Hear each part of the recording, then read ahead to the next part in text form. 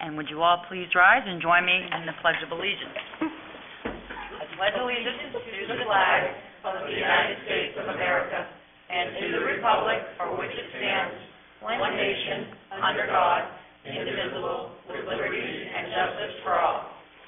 And item number 3 is roll call. Councilor Babine? Present. Councilor Donovan? Here. Councilor Caterina? Here. Councilor St. Clair? Here. Councilor Blaze? Here. Councilor Hayes? Here. And Council Chair Holbrook. I am here, I suppose. So, item number 4 is general public comments. Please rise and head to the podium. You state your name, address, and you do have 3 minutes.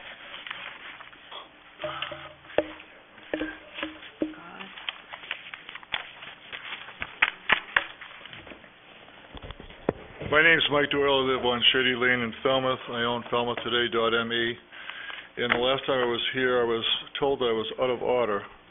And tonight I'm going to go over some information I have. Currently, the town of Scarborough and the council are being sued by me in federal court for violating the First Amendment of the United States Constitution. And last time I was here, we had random members of the council yelling at me that I was out of order. Will that take place again tonight, Chair Lady? Will that take place again?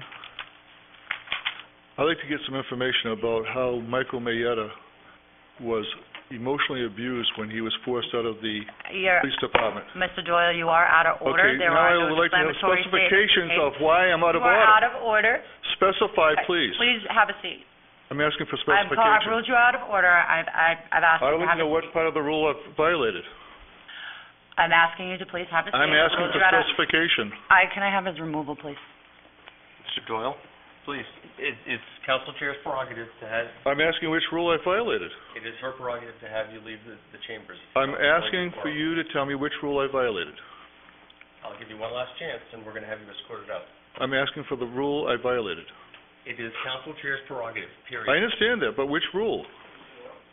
Yes. Absolutely. Your name is? Sergeant Barr, Scarborough. Thank you. Thank you.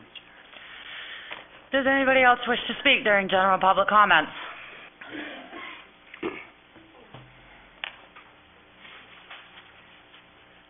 Good evening. My name's Larry Hartwell. I live at 9 Puritan Drive. Have some observations about our second reading and the adoption of the school department's validation budget. It gives me no pleasure to say the... I'm so sorry. Yes. We didn't quite catch your address. She needs it for the 9 record. Puritan Drive. Thank you very much. Okay. It gives me no pleasure to say the following, but I believe it to be both true and necessary. I was surprised by both the lack of relevant information presented to the council and the lack of discussion on matters that should be considered during such deliberations. Why was key financial information absent both in form and discussion? I was surprised that the town finance department's prepared tax rate computation sheets were not in the town council online agenda. These sheets present the key information to answer what should be basic council questions.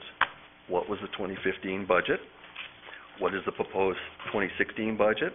What are the dollar changes? What's the percentage increase? And what's the impact on the tax rate? All information that's on those sheets. Not only was this basic and critical information missing, I don't recall much in the way of discussion of these areas by the council. As I said, we were not presented with a 2015 budget. Without that information, we cannot even answer the basic question, what is the proposed increase in dollars and what's the percentage increase from last year? A basic budget question. This would have been a much more meaningful discussion had that occurred. What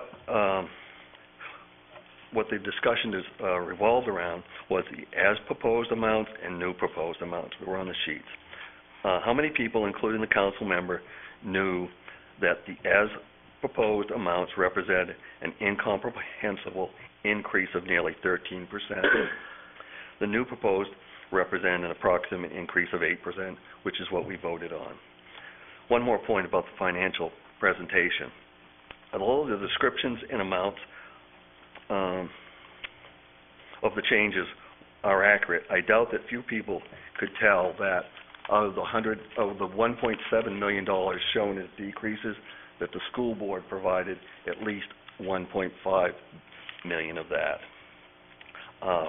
And they did that throughout a 2-month period. They came in with initial estimates. They refined those, and with actual numbers such as the health insurance premiums, the cost of the one-on-one computer program that they finalized, and the state covering the cost of chartered schools. When you take into consideration that $250,000 of revenue that the Finance Committee added to the school department budget, you could come to the conclusion that they made no net cuts in a nearly $47 million proposal. Thank you. Does anybody else wish to speak during general public comments? All right, seeing none, I will close the general public comments. On to item number 5, which is the minutes of the June 3rd regular meeting, and is there a motion? So moved. Second. And any errors, omissions, discussion? And seeing none, all those in favor, and that is unanimous. Item number 6 is adjustments to the agenda. At this time, we do have order number 15-054, which we would like to add to the end of the budget, right after order number 15, after the budget. I wonder what I'm thinking about tonight. After order number 15-053, which will be to move approval on the request to set the date, time, and location of the school budget validation referendum, as noted on the warrant. I will need to have a motion to adjust the agenda, so is there a motion? So moved. Second. And any discussion about adding this item to our agenda? And seeing none, all those in favor? And so that item will be added at the end of new business. Item number 7 is treasurer's warrants, which I will do later in the meeting, and right into our first one, which is order number 15-047, act on the names posted to the various committees' boards at the June 3rd, 2015 Town Council meeting as recommended by the Appointments Committee. Is there anybody that wishes to speak on this item? And seeing none, I will close comment and pleasure of the council. So moved. Second. And any discussion? And I'd just like to say thank you very much for offering your time to serve your community on one of our committees. It's greatly appreciated. And with that, all those in favor? And that is unanimous. On to new business. Order number 15-048 is first reading and schedule a public hearing and second reading on the proposed FY 2016 school budget. Is there anybody that wishes to speak on this item? Please rise and head up to the podium. You state your name, address, and you have 3 minutes.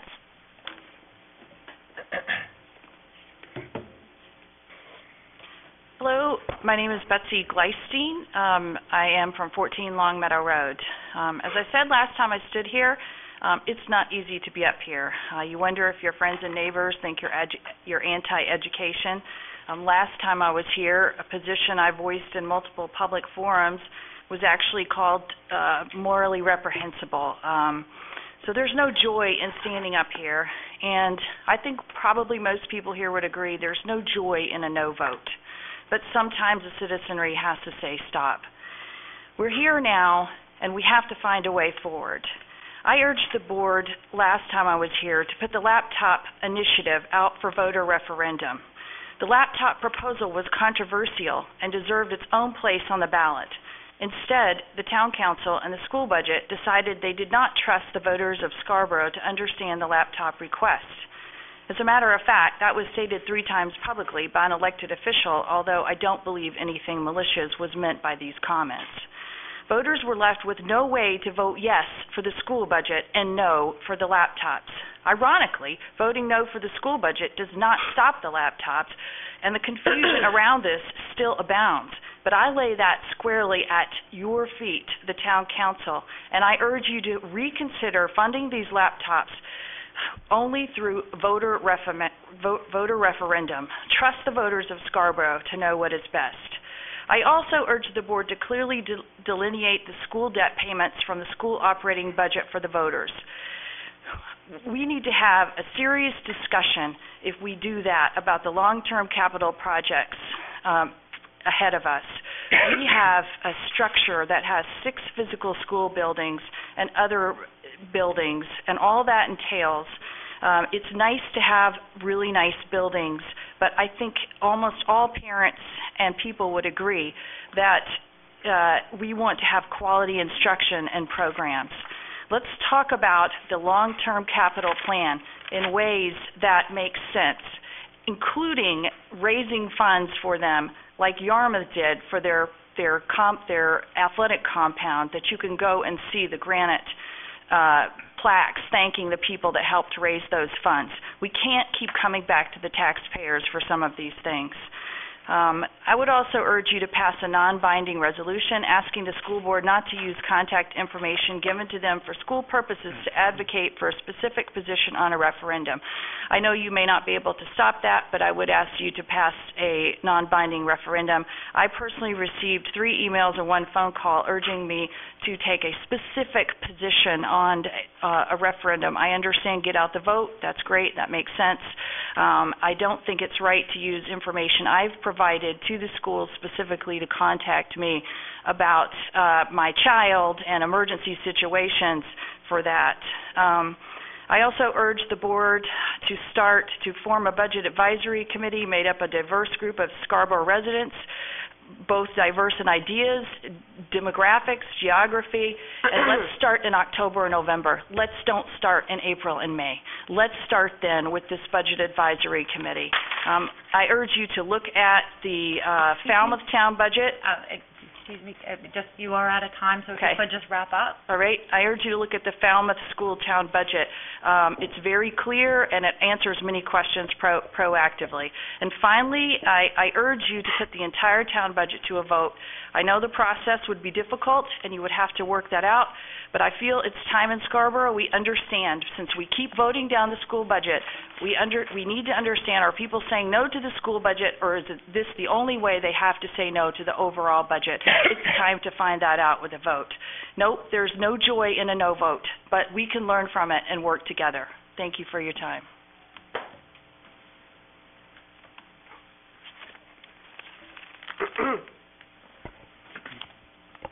Good evening. Excuse me, please. I'm fighting a cold. My name is Jacqueline Perry. I reside at 215 Black Point Road. I am a member of the Board of Education, and I'd much rather be at that softball game in Standish than standing here with you. You have a daunting task, and when the council is finished, I, along with my fellow board members, will have to do the slice and dice. Not something I am looking forward to, but it's our job, and we will do the best we can.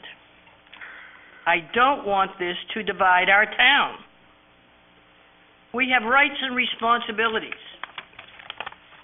Webster's dictionary defines right, short version, as something to which one has just claim, the power or privilege to which one is justly entitled.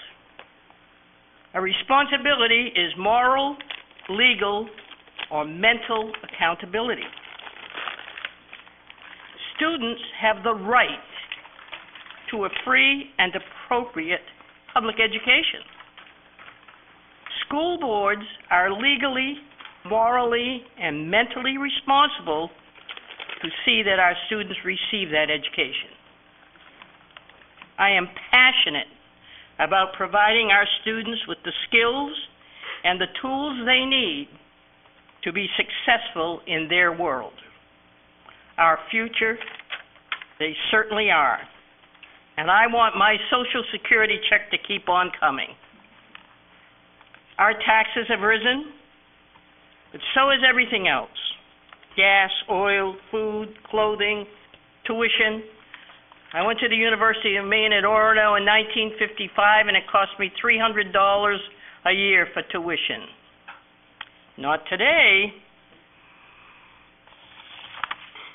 I bought my house in 1970.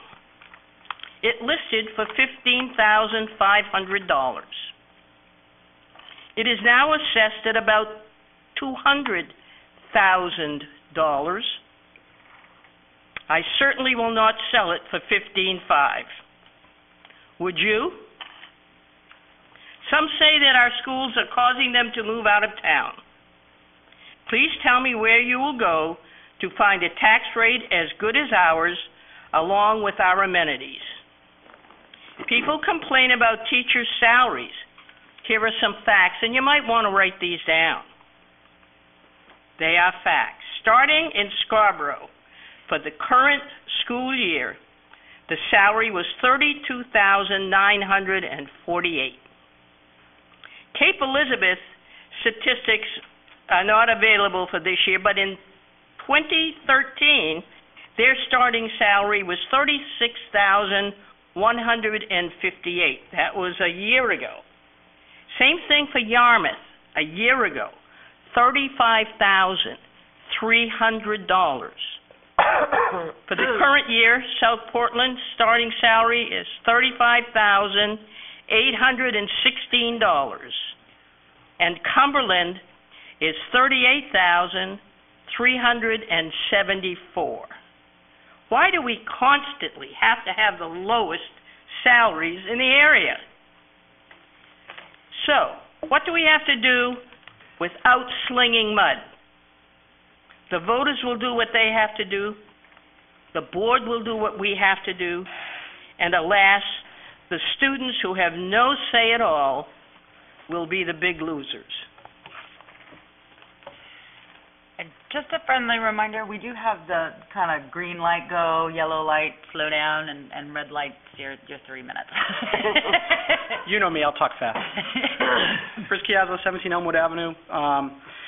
As you guys deliberate the reductions in the school budget, I wanted to take the opportunity yet again to thank my fellow board members and town council for the cooperative and collaborative manner in which we've conducted the budget process this year. Regardless of whether you supported or opposed the budget, as elected officials and citizens, I trust we can all agree that a collaborative process is much better for our town than a combative one. As you consider what adjustments to make to the budget this evening, I'm confident you will again move forward in the same spirit of collaboration. We spent long hours together discussing what the school budget represents and what it does not. Based on the budget you approved and sent to the voters, the majority of you agreed that the budget we initially presented was both necessary to move the district forward and contained little in the area of improvements. In fact, we all agreed during the initial budget deliberations the difference between the level services budget, that is, what it would take to keep everything as it was this year and avoid layoffs and a reduction in programs, and the status quo budget, which included investments to keep the district moving forward, ended up being approximately $245,000. So what's changed in terms of the structure of the budget since that time? We've heard that the state budget is passed, and we can count on some additional revenue from the state in terms of added GPA revenue.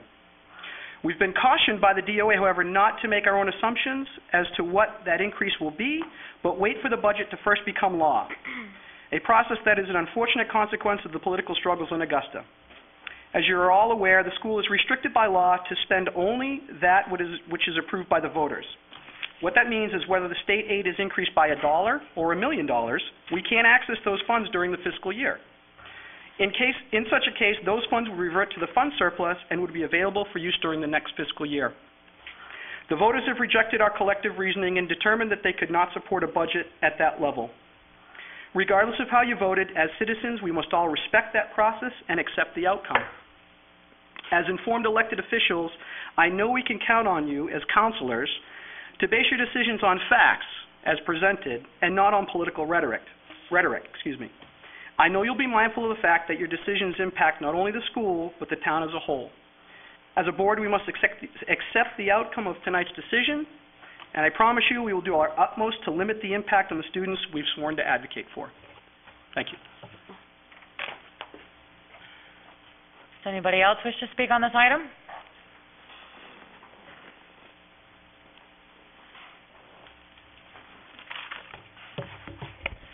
Hi, I'm Stacy Newman. I live at 17 Windsor Pines Drive with my 3 children, husband, puppy, and a couple chickens, depending on the fox. I've been thinking long and hard about how to address you, considering the vote of no with the budget. I thought of reading you an email my friend wrote me about how she's now looking to move to Falmouth and Cape because she's not sure she wants to ride the schools or the property values all the way down into the toilet. I myself have considered that a lot, but I keep coming back to what brings me to Scarborough. And that's what makes this voting process so upsetting, and it's because of the nastiness that occurred. We all know there's been misinformation. There's been signs with pigs vomiting, addressing our elected school board and members. And there's been discussion. I've sat through a lot of these meetings, not even in the school board, but about places to build. And I've heard references from the audience and from town council members referring to people moving in and saying, well, that's good, they won't be a burden on our school system. And I thought, is that what our children are? Are they little burdens wearing backpacks going to school? We can't think of them that way. This is Scarborough. These are our kids. We don't want to drive the budget to the ground so there's no more little burdens, no more school, no more budget to fund. That can't be where we end up. And so I've decided that what I can ask you is to ask you to think about what exactly you're going to cut, what that's going to be in practical terms. We know the budget was level spending, and I know that you didn't take this job for the money, probably not for the glory, but because you care about the town of Scarborough. And I know that that means you care about our little burdens just as much as you care about all the people, the retirees, the beachfront owners, the regular families. And so when you consider cutting, I ask you to do so only as necessary, and with each cut think what exactly that will mean. Thank you. And anybody else wish to speak on this item?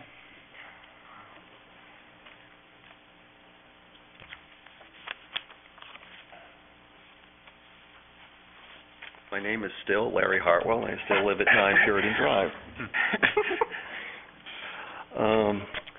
We had a great turnout in our town. Maybe it was low, but compared to certainly the other towns, we had a large turnout. Then we had the informal low, high, and just right on the budget. So it was split three ways, and yet 56% of the voters said it was too high. This is also the third year in a row that it's been voted down. You need to take this into consideration. Your job is to set the bottom line. So I've heard tonight, I couldn't believe the statement that isn't our job. The school board comes up with a budget. They figure out where to spend it.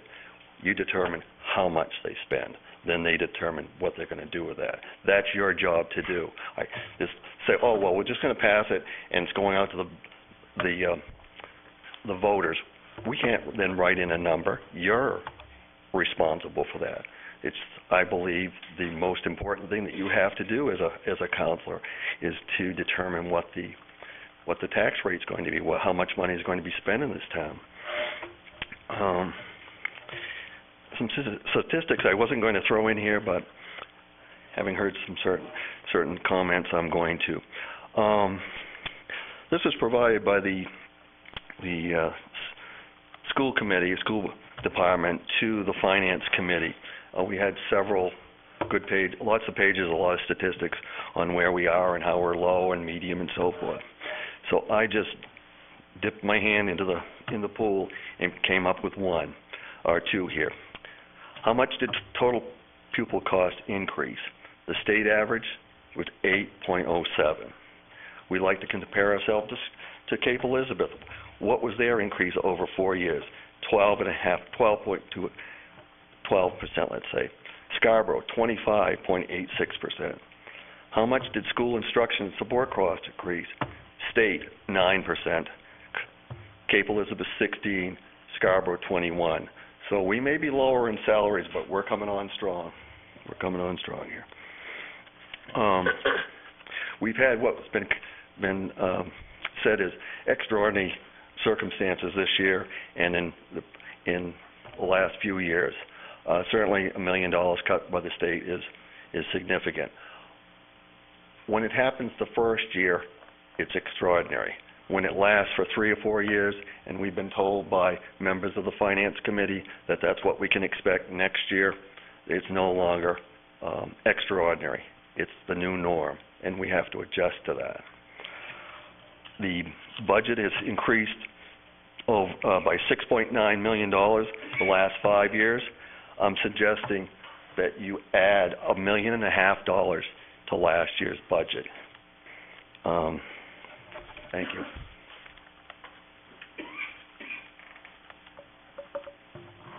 My name's Jody Shea. I live at 23 Windsor Pines Drive. I'm also a member of the school board. I wasn't planning on speaking, so forgive me. I have my notes on my phone. And it goes against everything to not fact-check all of that. I'm a big fact person, but I'm speaking about something different. I hate to be the bearer of discouraging news, but this is a losing battle for everybody. You're in a tough position, and I can only hope that we look at this as an opportunity. Tonight, there are two groups of people here, those that supported the budget and don't want any further reductions, and those that do not support the budget and want cuts made to keep their taxes low. I think we all need to take a step back and find a solution, not a Band-Aid. Cutting the school budget actually doesn't make anyone happy. The supporters will be angry, the non-supporters will be angry that it's not enough, and the divide will grow larger. What that says to me is that this town is in need of a solution. I've talked to a few of you one-on-one. I've also mentioned it at a joint meeting. We are the leaders in this town, and it's now time to lead. We can't put a Band-Aid on a broken leg. It just doesn't work. You need to treat the wound. Our wound here in Scarborough is that there are people in this town who have lived here a long time and raised their own families here, want to stay here until the next chapter. Well, we need to help them be able to do that, but that's not cutting the school budget. We've tried that, and it doesn't work. It's a short-term solution to a long-term issue. Create a program. Create a program. Allow the citizens to volunteer, earn a tax credit. They do that in Saco. Freeze property taxes of qualifying citizens until they sell their house or pass away or move on. Raise the daily rate at the beach parking lot. I don't care. Just create a solution. Put that money aside for tax relief. It doesn't need to be giant leaps. It needs to be a solution. And for me, that's not reducing the budget. We've done that over and over, sending it back to the voters for too many years. It's not working. I hope that some of you find the strength to stop the divide and create a solution. Thank you.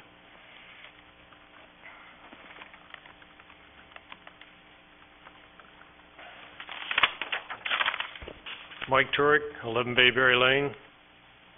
I happen to agree with several of Jody Shea's points there. I think we do need a plan.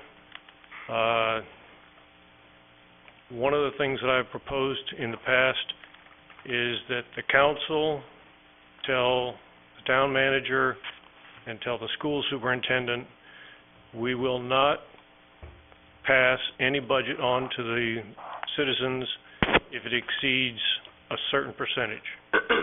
My proposal is 3%. The school superintendent and the town manager, highly skilled, highly intelligent people, if they know at the end of this year what they're going to have spent next year, they can start making some plans. I also agree with Ms. Shea on several of her suggestions there. The plan needs to come about. I agree, this is absolutely horrible every year. Everybody walks out of June or July a mental wreck. If you make the plan, stick to it. 3% in my estimation is a good estimate. 3% of $36 million is what the school would have known they had to spend next year, and he could have spent his time, Mr. Entwistle could have spent his time organizing that figure to meet his budget. Thank you. And anybody else? All right, seeing none, we will close the comment. And so, we are on the first reading and schedule a public hearing and the second reading on the proposed 2016 school budget. Don, do you have a motion? So point of order, does the order itself as a whole need to be read as a motion first before? Would you like me to do that? Is that what you're asking for? Passage. Okay. So I'd move approval of order number 15-048, budget order for fiscal year 2016 school budget.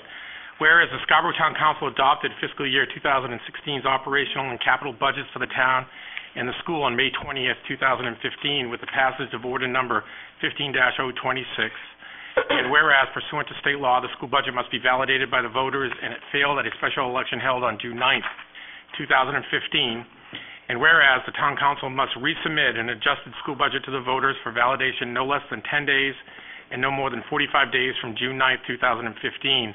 Now therefore be it ordered that the Scarborough Town Council moves approval of the first reading to adopt the fiscal year 2016 educational budget and schedule a public hearing for 7 p.m. on Wednesday, June 24th, 2015, as well as the second reading. And be it further ordered that the Scarborough Town Council hereby appropriates for school purposes the education operating budget the sum of $43,793,756, and the town of Scarborough raises as the local share for the education operating budget the sum of $794,000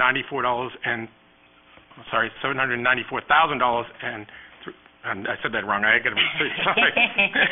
My eyesight's adjusting with the glasses on. It's $38,794,379.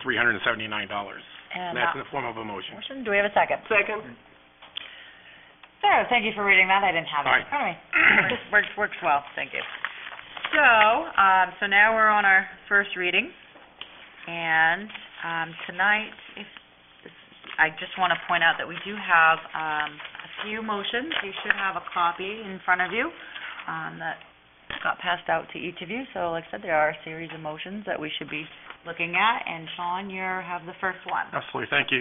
And I believe for structural purposes, this would be the fourth whereas. I didn't necessarily write it in that format, but I'm sure the town clerk and the manager will make sure that it's inserted appropriately. It says, my motion is to move to amend the order to reflect, should it be known before the time of the tax commitment that the state of Maine provides additional funds for K through 12 education as described in the Essential Programs and Services Funding Act in an amount greater than approved in this order, those funds will be used to reduce the amount of the property taxes needed to support this budget. And that was in the form of a motion, so is there a second? Second. And go ahead. So the challenge that we have, one, because of the way that our fiscal year doesn't coincide necessarily with the state's, in the sense that it's at the same exact time, so we're really guessing on what we're going to get. And the irony of this is that last evening, if you weren't aware, the state actually passed its budget unanimously in the Senate, and then with a two-thirds majority in the House that will be redirecting over a 2-year period about $80 million to education, or $40 million per year. We know what our current estimated amount is in GPA coming from the state based upon the pre-adjusted amount that was approved last evening. The purpose of this is really what I hope is to build a bridge through the community's knowledge process, that they can be assured that when that money does come in, that it will be applied if it is known in advance of when the assessed valuation is set, as well as when the budget is approved, that it will go directly to the tax base, because that is what it is for. I do want to say one piece with that, and that is this is in no way a reflection of the relationship that we already have, because over time, the school board has always provided excess revenues as a means of transference through the surplus process. The issue with this is that if we are lucky enough to know what that amount is in advance, then it will go into this year's budget and not wait to be a transfer next year. That way, the impact of any additional adjustments that are made later in this dialogue will be combined with that. And while the DOE and even Maine Educational Associations warns us not to necessarily estimate, at least in my contacts with the State House, we're hoping that adjustment based on the $40 million this year could be anywhere from an additional $600,000 to $700,000 in additional GPA for our community, which is an incredible achievement, which at least calls me to really want to speak out and thank Senator Volk for speaking up in the Senate and being part of the unanimous vote that came out in supporting that, and then also to Representative Vashon, who voted in favor of that as part of the majority in the House, because it is something that does provide direct relief to our taxpayers. So I hope that you will all join me in making a statement to the community so that they are assured that we're taking care of what is necessary for them. Does any other discussion on the amendment? Wow. Well, I do just want to say thank you to Sean for bringing this forward. I did hear that there was a similar endeavor in Gorham to do something very similar to this. I certainly could be more than happy to support plugging in any numbers that we get that are additional dollars and trying to plug that into this year to help offset the cost of delivering our education. Although I will say, as much as I heard good news, I also heard bad news just before I walked in, which is I heard something about line item veto. But hopefully, things move forward, we'll work out and be all right and get a little more than we were anticipating out of our, or should we say, not get as severe as a reduction as we were anticipating. So, Peter? Yeah, just kind of for myself and the audience and others. So trying to boil it down, I have to keep it simple principle. Sure. So what this is saying is that we are authorizing them to spend the $43,793,000 number that you talked about. If these monies come in by the time we establish the assessed value and the mill rate, which is sometime in August? Yes. Is that sort of the time frame, early August, mid-August? Yes. Then we're saying that whatever those monies are that are in excess of the numbers that are reflected here will get returned to the taxpayers in a reduced mill rate. Correct. If it comes in after that period of time, and because we do the taxation in 2 billing cycles, but there's not an opportunity then to build it, if it comes in after the August date but before you need to send out the second billing, there isn't a mechanism to get that into the second real estate, so people in the town will get the money back in next calendar year rather than having to wait? There may be. I frankly have never been involved. I think it may involve setting a second tax rate, recalculating the tax rate based on additional revenue, or I suppose you could do some sort of direct rebate program to the residents. Frankly, either of those options seem overly difficult. The good news is, and I want everyone assured, that the school board can't spend any more than they are authorized by the voters to spend. So this additional revenue doesn't get spent, it doesn't evaporate. It would be realized and received in the fiscal year as unbudgeted, unexpected revenue, if you will, and ultimately become year-end surplus. And so it would be available for consideration and use in future years, which may be necessary. Well, thank you, Tom. Anybody else? Any other discussion? All right. All those in favor of Sean's motion, and that is unanimous. All right. Motion number 2, Councilor Blaze. Move approval to reduce the education operating budget approved by the town council on May 20th, 2015, and which failed to be validated by the voters on June 9th, 2015, by an additional $2 million. And that was in the form of a motion, so is there a second? For the purpose of discussion, I'll second it. Well, hey, that's... And discussion, or actually, Ed, if you wouldn't lead us into that. The purpose is very simple. I don't want to see a tax increase of more than 2%. And $2 million gets us back down to 2%. This town our tax rate has been anywhere from, last year it was close to 2%. Last year we did a pretty good job, but anywhere from 2.2% to 7% in the last 5 or 6 years. It's way too high. We can't ask our people to continue to shell out all this money. So that's where I'm coming from. I don't want to see any more increases over the 2%.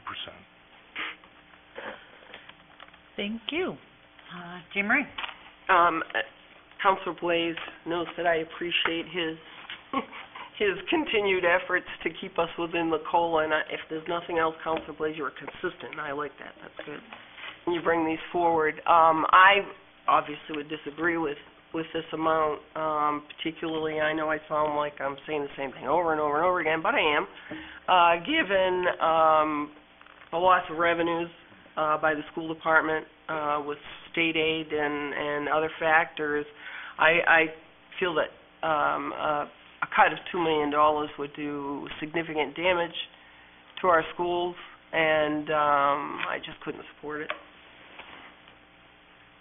Anybody else?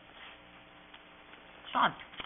So, I just want to concur with Councilor Caterina, because I too appreciate not only consistency, but the fact that Councilor Blaze is extremely principled and sticks to those principles, and I think that that speaks value, not only really from both ends of the spectrum, and I've served with both, the most ardent conservatives and the most liberal of educators. So I do respect that completely.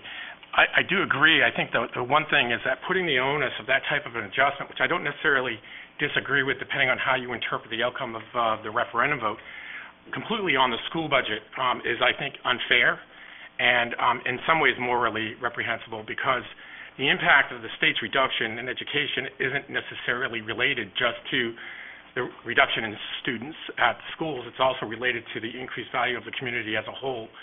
And I think that if we're going to explore that size of a reduction, it really should be incumbent upon us to actually reopen the entire budget process for both the town as well as the schools, because I think that there are certain principles that have been exposed or maybe commented on, such as the use of projected surpluses for the current year, reductions of COLA. I don't think it's fair to suggest that maybe one of the adjustments is to reduce the COLA on the educational side, but to say that it's okay for COLA on the municipal side should be approved. I think they both should be approved, but I don't think that that is a fair policy for us to embark on, and I think that if we were going to support this, that it really needs to be something that looks at best practices across the board for all departments, so that we're no longer, because for many, many years, and I've been around for a few, we've constantly had this internal conflict that is somewhat quiet, where our municipal employees can sometimes feel appreciated when the school employees may receive more benefit in one particular year, as well as vice versa. And I think that we really have a responsibility to approach these type of drastic changes more evenly and handedly across the board. So I'm not in support of this as it is currently structured, but I think that if it's going to, in future years, if this is the approach, I think that we really need to look at some of these policies that really can be applied across the board for both budgets. Excuse me. Anybody else? And I guess I'd kind of echo my fellow councilors and appreciate your thought and process. And for me, at least what happened yesterday, I think there is some optimism that there may be some additional revenues coming. So given that, we'll also come back into the tax base. I think this is a little steep, so I'd support something less than this, but I really respect your thought. Anybody else? Well, I'm just going to say ditto. I love you, Ed Blaze. You really are.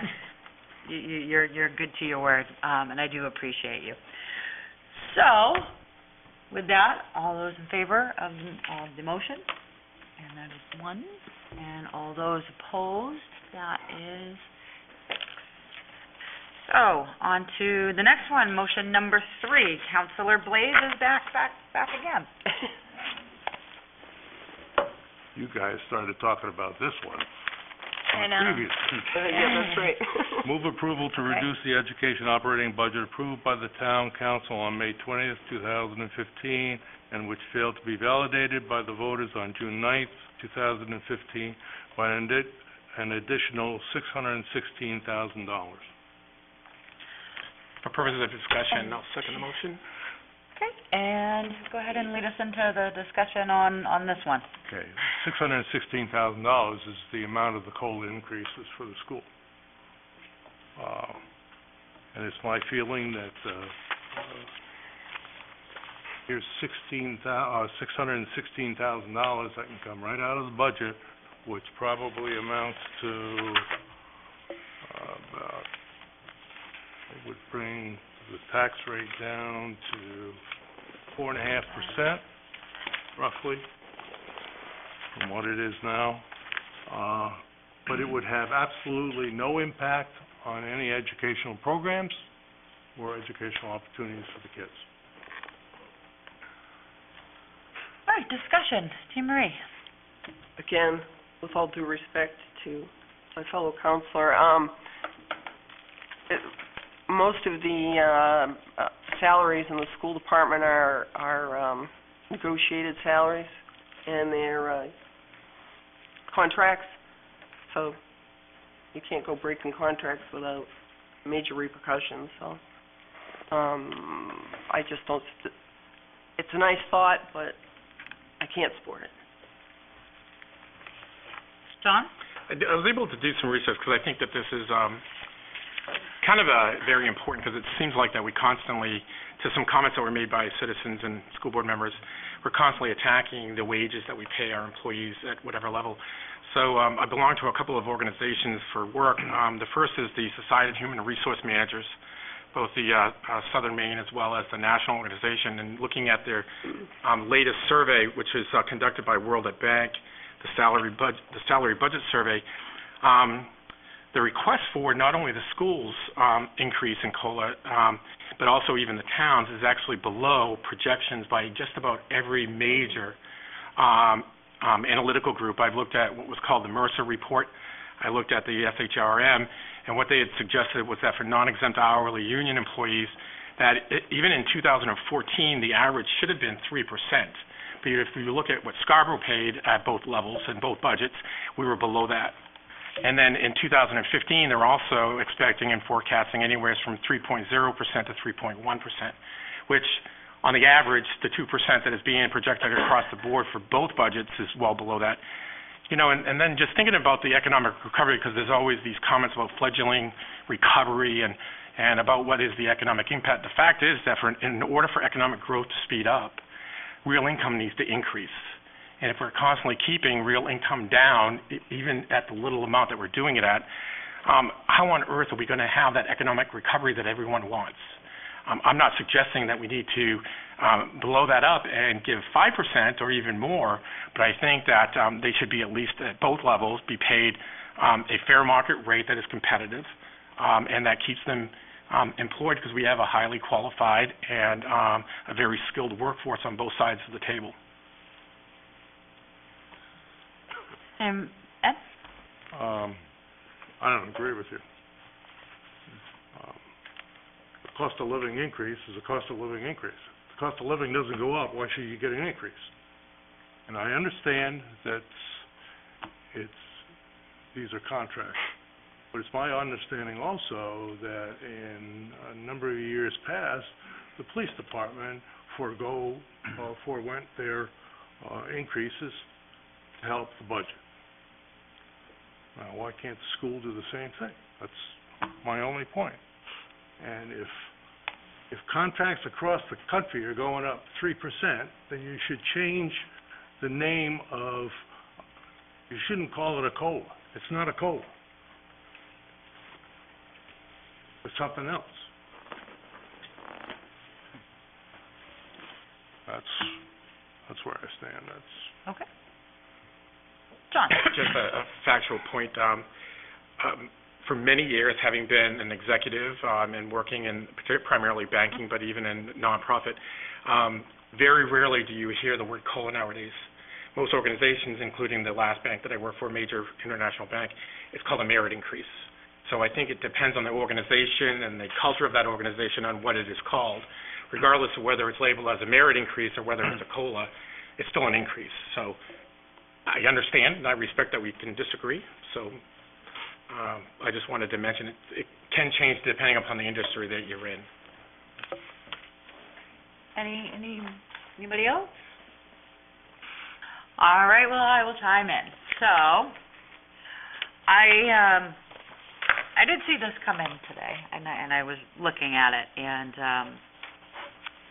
I think I'm almost there, but I'm not quite there. And when I say that, I'm looking at the dollar figure, because I'm appreciating that as much as we have this great dialogue about COLA and not COLA, and the reality of it is we have no line item authority to say that.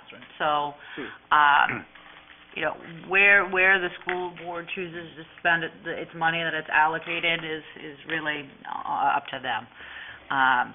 Certainly they could choose to maybe break contract, but I don't think that's likely. I think it's more likely that it'll come out of probably programming or something to that effect.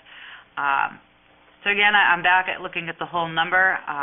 as much as I'm almost there, I'm not quite at that number. I think there's another number that's coming that I could really support.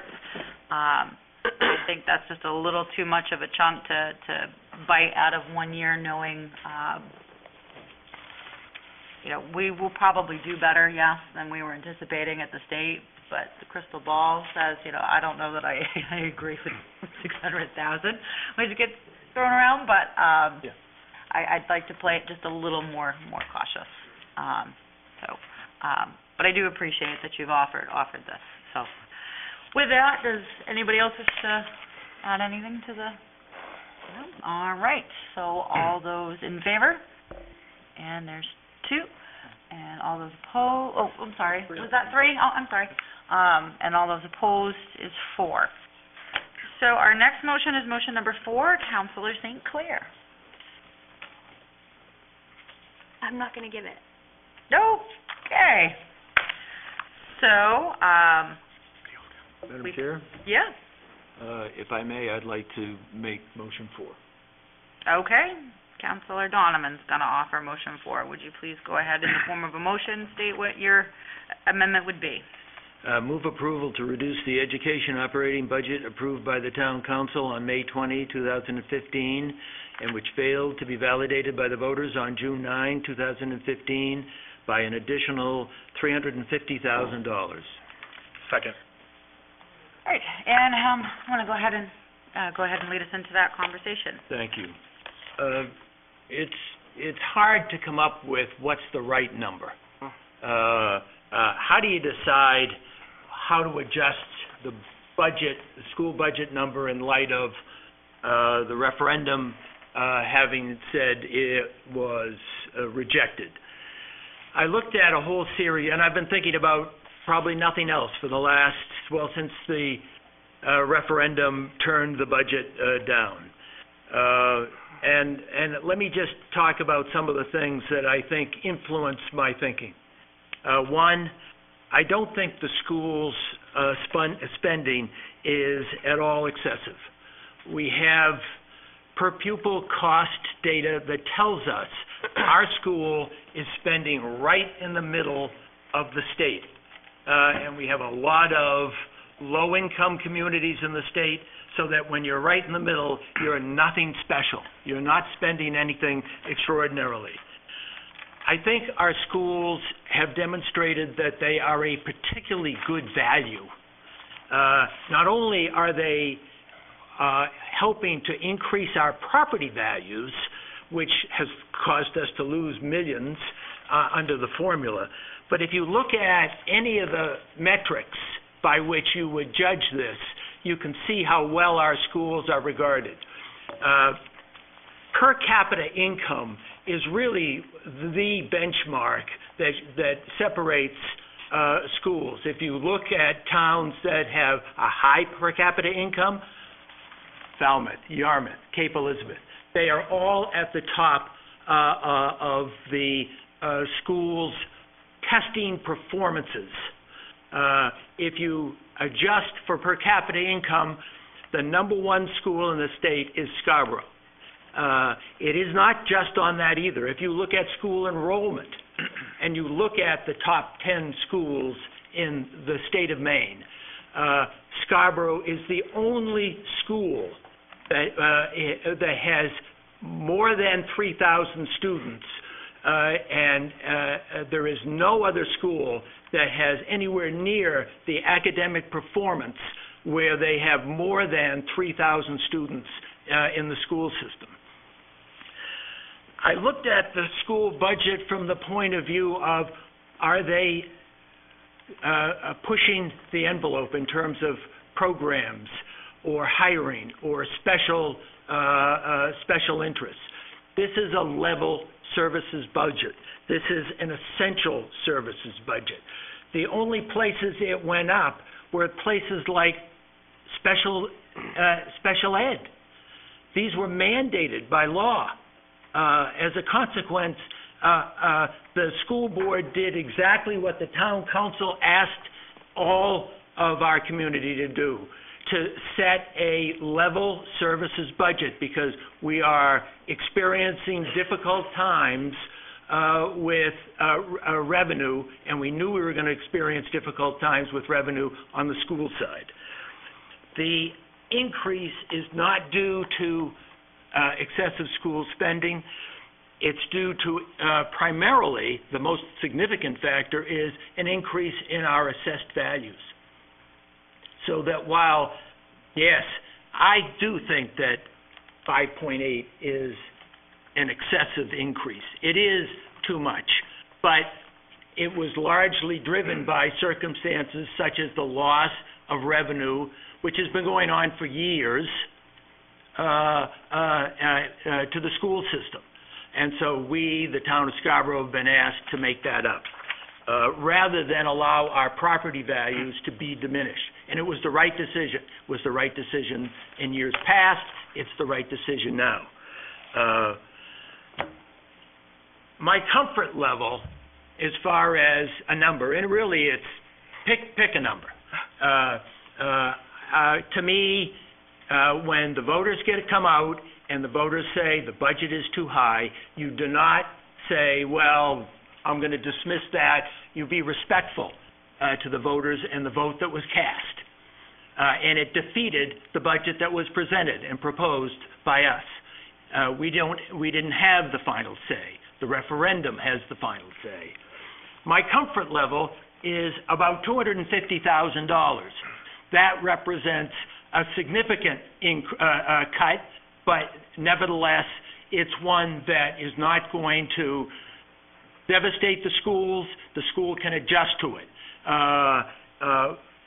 But I also realize that I'm just one of 7 voices. And I need to be willing to compromise.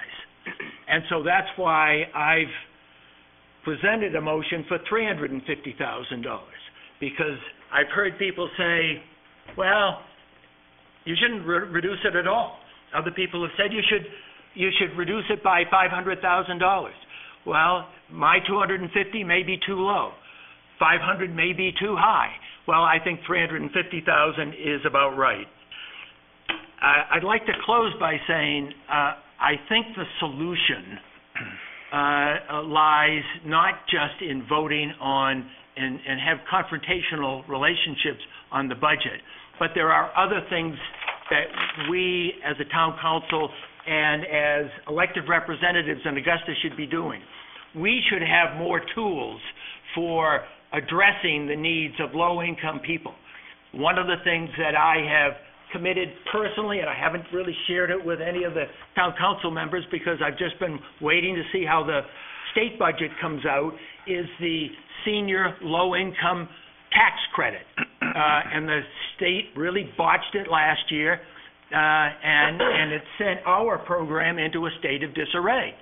And so I've been speaking with the Maine Municipal Association lobbyist, who is familiar with this, so as to at least do some homework on what we as a town council might be able to do to help low-income seniors in our town, so that those who are truly on fixed incomes, low incomes, could be able to get some relief from these tax increases. I absolutely abhor tax increases at this level, but it is the hand we've been dealt. I'm prepared to compromise, and that's why I think $350,000 is a good number, and I plan on trying to make an effort at trying to have our seniors, low-income seniors, before this year is out, have a program that is, again, returned to respectability. Jim Ray? Yes, she can. Jim Ray? Yeah, thank you.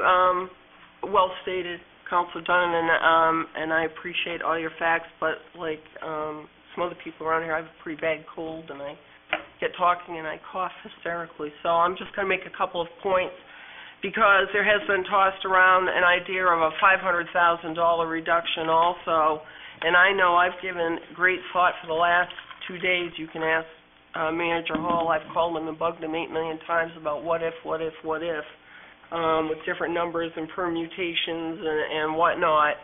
And this is how I'm looking at it. At a $350,000 reduction in the school budget, it would be a mill rate of approximately $15.86 per thousand, which on a $300,000 house, which is I can't remember if it's the average or median, in Scarborough is $4,758. At a $500,000 reduction, the mill rate is $15.82. Now, so $350,000 is $15.86.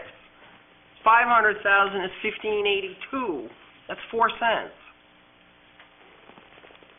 When I'm negotiating in real estate deals, I come up against this a lot. That $150,000 difference buys a lot of education, but it's not making a huge impact on the tax rate.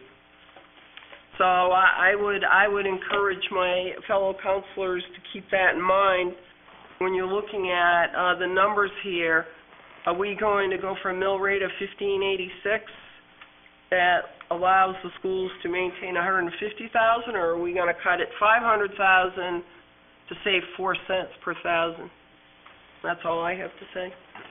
Hey, I think this is first I want to apologize to Councilor Donovan. I think I definitely caught him off guard. I think this is a prime example of coming into a meeting and you walk into it thinking one way and believing strongly in one way, and hearing from people and processing things, and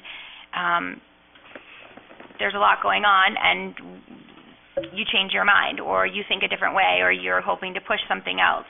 I was at the $350,000 level. I was comfortable with that. I felt like that was a good somewhere in between.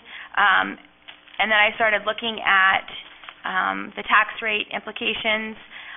I looked at that, and I also want to, on the flip side, I want to say I'm curious, the people that voted and the people that are sending us emails that are upset, I wonder how much time they've spent in the schools. My kids go to school. I'm in their schools quite often. I get them on and off the bus. These people are working hard, and that's why this is really the worst time of year. I actually despise this time of year because I wear the hat of being a parent and a mother, and literally seeing how hard these teachers work. They put their own money into these kids. They put more time. A lot of people say, "Oh, teachers have it so great; they get the summer off." These teachers don't get the summer off. They're in the schools all year round, and I see that. The flip side of that, and the hard side of that, is that I'm a town councilor, and I believe that the school board. I will never say a bad thing about them because they're doing their job. Their job is to advocate and get every last penny they can for those schools. The hard part is that our job is we have to provide for all of Scarborough, and that does make it extremely difficult. So originally I did. I came in with a $350,000. I thought more about it. I looked at some things. I looked at some more numbers, and so that's why I sort of flip-flopped a little bit. And so I do apologize for that. But I do want to say that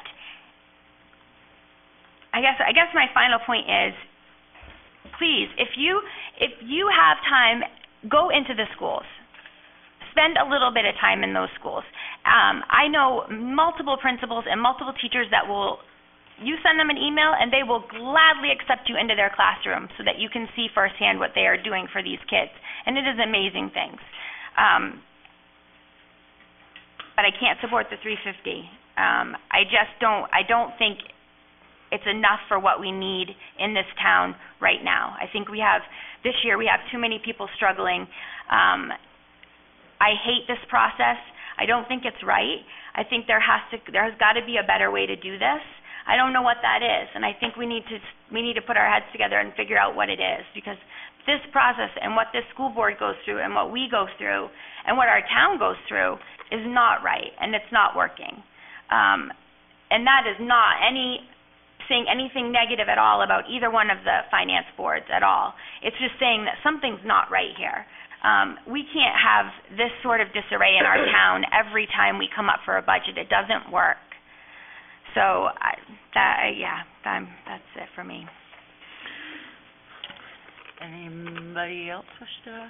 I see you guys doing one of these. So. Go ahead. Gentleman first. Go ahead. I'll follow. Sure. So there's a lot been said.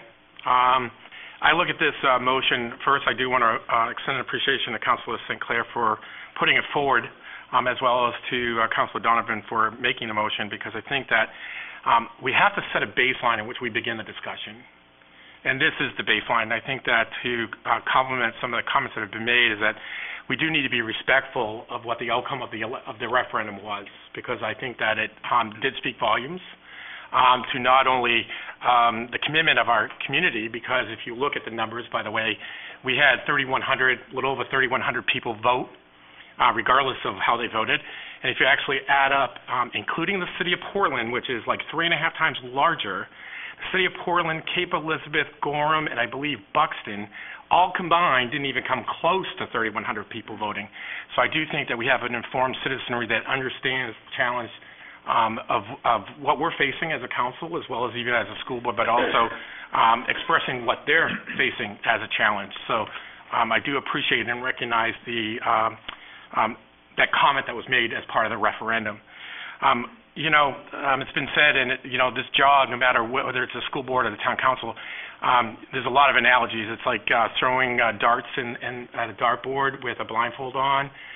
It's like using an 8-ball, trying to find an answer that doesn't even give you a definitive answer on any of the questions that you might ask the 8-ball, because you don't know really what is everyone's comfort level, and it's extremely challenging on that.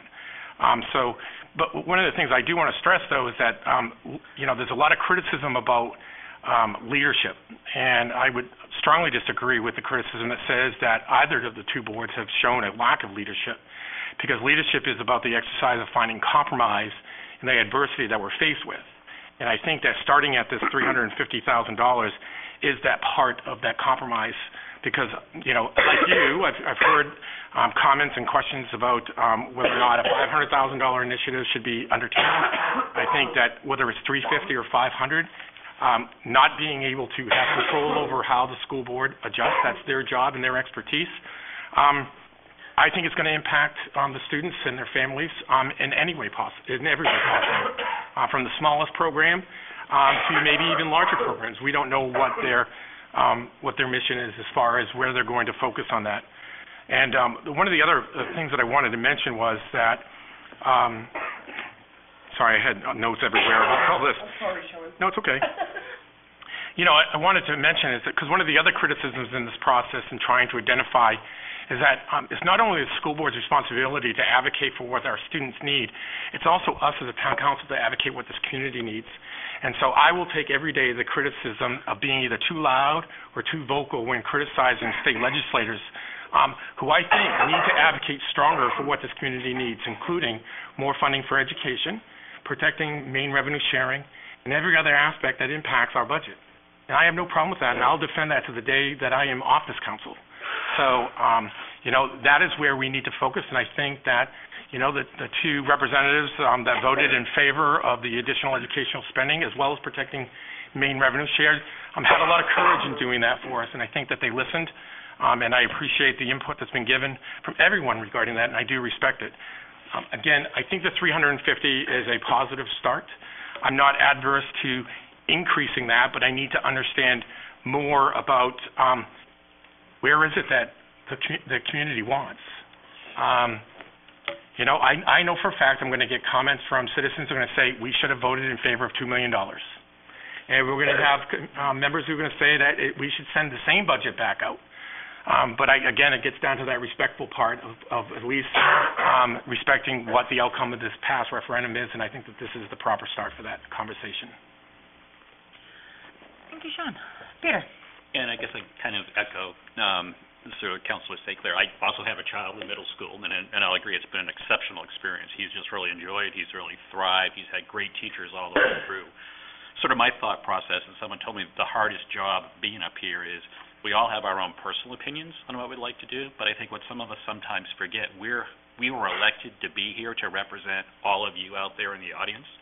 What we have to be thinking about doing is what does our community, what does the majority of our community want? I think it was pretty clear with the referendum that went out that the majority of our community told us this budget is too high. They expect some type of adjustment. I think our accountability and our responsibility to listen, that's what we're supposed to do. We're your elected officials. So having said that, I think the 350 is a starting point. If you remember right back when we started, we did offer a 250 number that wasn't supported at the time. My issue, I think this is a little bit low. I thought that Councillor Blaze was a little bit high. The problem is a 350 adjustment is less than 0.5%. I really think people, when they went to the polls, were looking for more than 0.5% adjustment. And the beauty of the way we do this, just as we went out with a budget that voters told us it was too high, they certainly have an option this time, if we don't get it dialed in right, to tell us that it's too low. That's kind of the beauty of this project. But I'm kind of leaning that I think our constituency, the majority of them, feel differently. And I really take offense when we start trying to divide our community and saying we don't like children or some people don't support children. For all the community, it's the community resources. You should get to decide where you want to spend your resources. So I think we need to listen to you. So I guess where I am, I'm not going to support the 350. I think it's somewhere in between the ranges of numbers we've talked about this evening. Can you make it through? I'm just going to say one last thing sure. before I expire of coughing here. Again, I'd remind people that at $500,000 reduction, your taxes on a $300,000 house are $4,746. At a $350,000 reduction, your taxes on the same house are $4,758. That's a $12 difference. That's all. All right. Anybody else? All right. So on the 350. So I'm going to go back to a couple weeks ago when I said, Peter had offered his motion at 250, and I had said, I'm not quite there yet. Let me come back to that at another meeting if we need to. I appreciate that we've had conversations kind of, up, and we've had down, we've had left, we've had right. We've had something as big as $2 million. Now we're down in the 350. I don't plan to support the 350. I think it's a little low. I did say, as you mean, and all those lovely adages. I think the budget that went out was level service. I think the vote that came back was something less than level service. And what I'm hoping for when we're done with our, motions this evening is that we have a dollar number that we can go to our community and say, meet me in the middle. Of course, it didn't pass at level service, and we understand that. Those of you that felt that the education budget was perfect, try to meet us in the middle and understand that there were those that could not afford it for whatever reason or whatever personal choice. And I'm going to ask the same things of those that voted no. Meet me in the middle a little bit here, because no, we can't gut our education department. We appreciate that perhaps level services is not where you're at. We will have to make some adjustments. But I think the 350 doesn't quite get us there to, there's that sweet spot number. Where do we want to try to be and ask people to be supportive of. So with that, all those in favor of the 350, and that is 1, 2, 3. All those opposed is 1, 2, 3, 4. So the next motion is motion number 5, Councillor Hayes. Move approval to reduce the education operating budget approved by the Town Council on May 20th, 2015, which failed to be validated by the voters on June 9th, 2015, by an additional $500,000 for a new net education budget of $38,256,945. And that is in the form of a motion. Is there a second? Second. And discussion. Peter, sorry. Yes, it gets later. I forget. Sorry. Yes, lead us into the discussion, please. And I guess where I am, and I talked a little bit just before, I really believe after sitting through the process and participating that this is a number that should not impact the delivery of services to our children, to the programming. I say that a little bit because of some of the things we've talked about already, but more importantly, I'm part of an organization, was part of an organization, Hannaford Supermarkets, very low margin business. Every year we'd go through this process and we would have these budget goals, and always the goal was try to do what you do, same level of services, but try to do it for 2 to 5% less. What it actually forced us to do is actually you would look at processes that you did, you would find efficiencies, and what it ended up doing, instead of reducing services, we found ways to spend less money but actually improve our performance, improve the services. That's what businesses do. You always ruthlessly look for things that you can do better and more efficiently. So I really believe the $500,000 is sort of a sweet zone where we certainly heard from our voters. I think the $500,000, there should be ways to look at the programming and not impact essential services to our children. But I do want to come back to, and I think there were some great, and I think Kate talked about it, some comments from the audience. What really struck me is we need a plan. I mean, I absolutely agree, and we talked a little bit about it in our workshop earlier. We go through this process every year. It got better I wasn't around in previous years. It got better this year, but we need to do a better job. We need to start earlier. Some folks offered some suggestion about advisory committees and other things, so I think I'd echo that. We need to do a better process. 2, these types of shortfalls in funding from federal and state entities is not extraordinary. It is the new normal. And I think we, as every community, as every household, as every business, you've got to learn to live within the resources that are going to be available. We have to start thinking and planning about this is the new normal. How can we as a community come together and do what we need to do? So I think this is sort of a great starting point. That's some of my rationale. And as I said earlier, the 350 is less than 0.5%. The 500 is about a 1% reduction, and which I think is something that we were probably getting message from, our constituency that that's what they want. If we've missed the target, we can always go back to the apple. But I really hope this is sort of the sweet spot. All right, and thank you for your introduction. John. So this is the other baseline that I kind of looked at and to try to determine am I comfortable with it. And to some extent, using the same comment that Councilor Caterina used, the differentiation between the 350 and this is $12. So to me, this isn't a very large gap between two philosophical approaches. It's more difficult, obviously, to find the extra $150,000 over the 350, but I do at least, and I to some extent, want to explain. I've never really looked at the school's budget by itself and tried to argue or approve their spending based upon solely on their increase by itself, because the fact is that we need to recognize that they do not have an unlimited or any significant amount of revenue sources other than GPA and other revenues you get from the state through special education. So, I do look at the revenues that can be generated in the town, and I do agree with Councilor Hayes. It is about a 1%. The $500,000 is about a 1%, and I'm looking at the total tax reduction, which is always more palatable. I do want to mention the one thing. I agree with, I think it was school board member Jody Shea who mentioned we need to find a solution, something deeper, more meaningful than this process. And I'm glad that Councilor Hayes brought this up, because in our workshop before we talked about the goals that we set, one, how we set them, but then also how do we measure our success, and do we look outside of just the council's input and looking to the community. And one of those concepts that I've been advocating for, and I believe that we have a commitment to do, it's really a new concept called aging in place. And how can a community like Scarborough look at other communities and say, are we offering tax credits for this, that, and the other different types of programs, so that when you live in Scarborough for 50 years, you're not being forced out of town.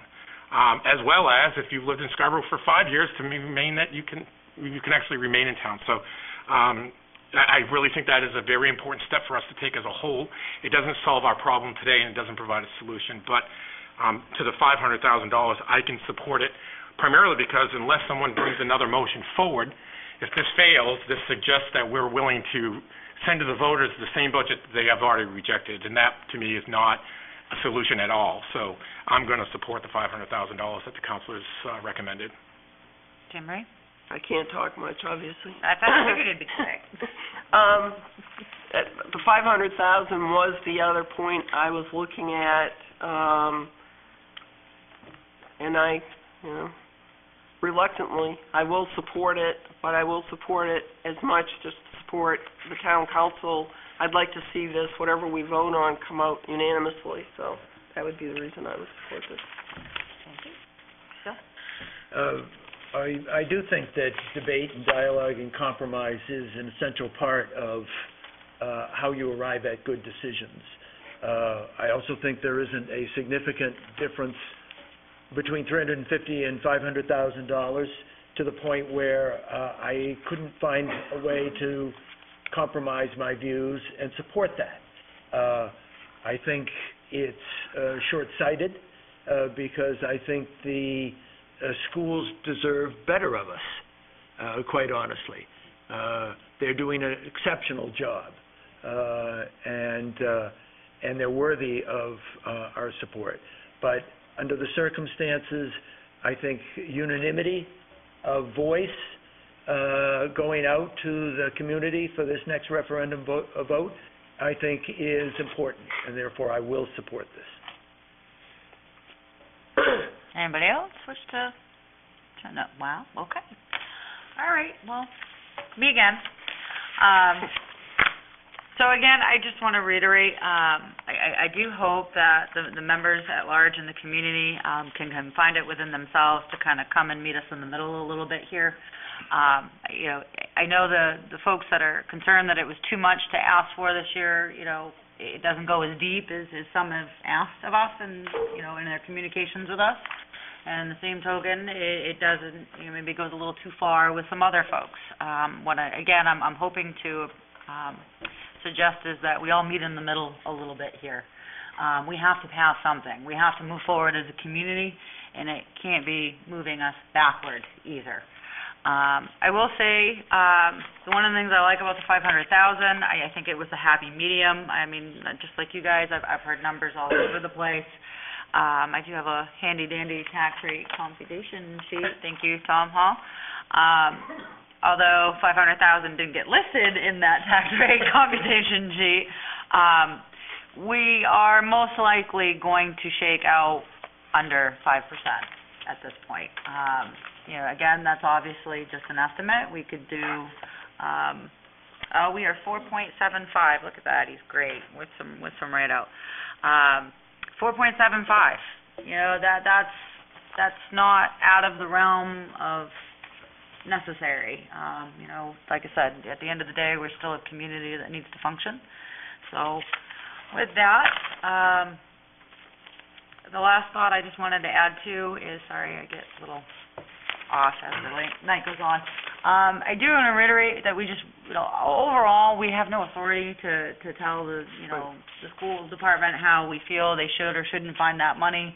As was stated earlier, I suspect it'll be, with the least harm possible. I'm sure there's a very good chance there might be some more fund balance coming their way. The fiscal year is closing.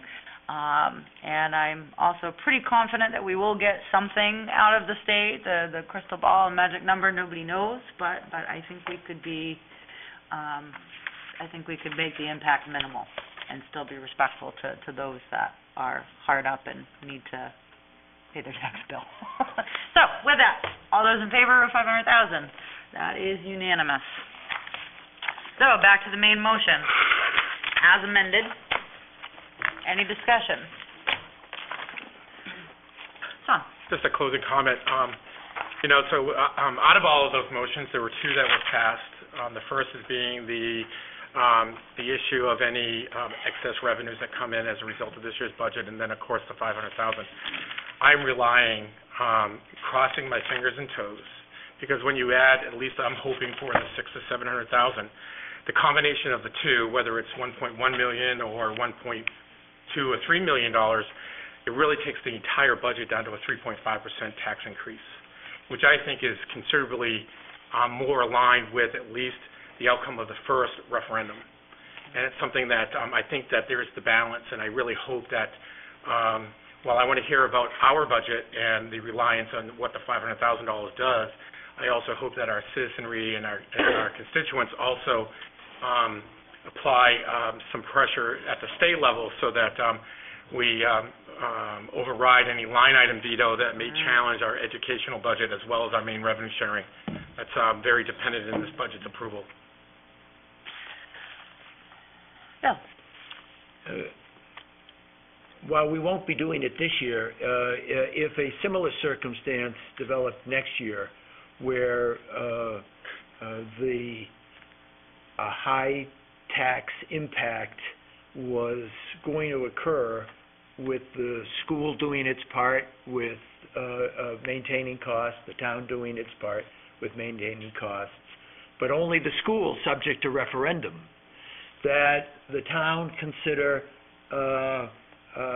sharing that burden, where those circumstances are not within the control of the school. I think the school is being unfairly targeted with this, where the circumstances that are causing the tax increase are substantially an effect of having good schools and raising the property values of every single person who owns property here in this room. So all those people who have expensive homes, why don't you stop and thank the school people for running such an exceptional school? And next year, I think we probably ought to think about sharing that burden because we are all in this together. Well, the good news is it's a 2-year budget, so Yes. hopefully we won't have this predicament next year. It would be awful. Anybody else? And, all right, well, all those in favor? Is this a roll call vote? Oh. Ooh, good catch. Only at the final Oh, reading. okay. Oh, So all those, When? at the final reading, it'll be roll Oh, call, okay. but tonight it's first reading. So, all those in favor? And that is unanimous. Give me just a second here. I'm going to take a 5-minute recess. Pleasure of the council, would you like a 5-minute recess? Sure. Okay, so we'll take a 5-minute recess and reconvene at, my eyes see right, 8:36. Thank you. Yeah, I noticed everybody's, you're in a coffin fit. Yeah. I knew that was gonna happen. You don't wanna shake my hand. Don't worry about it. No. I don't wanna be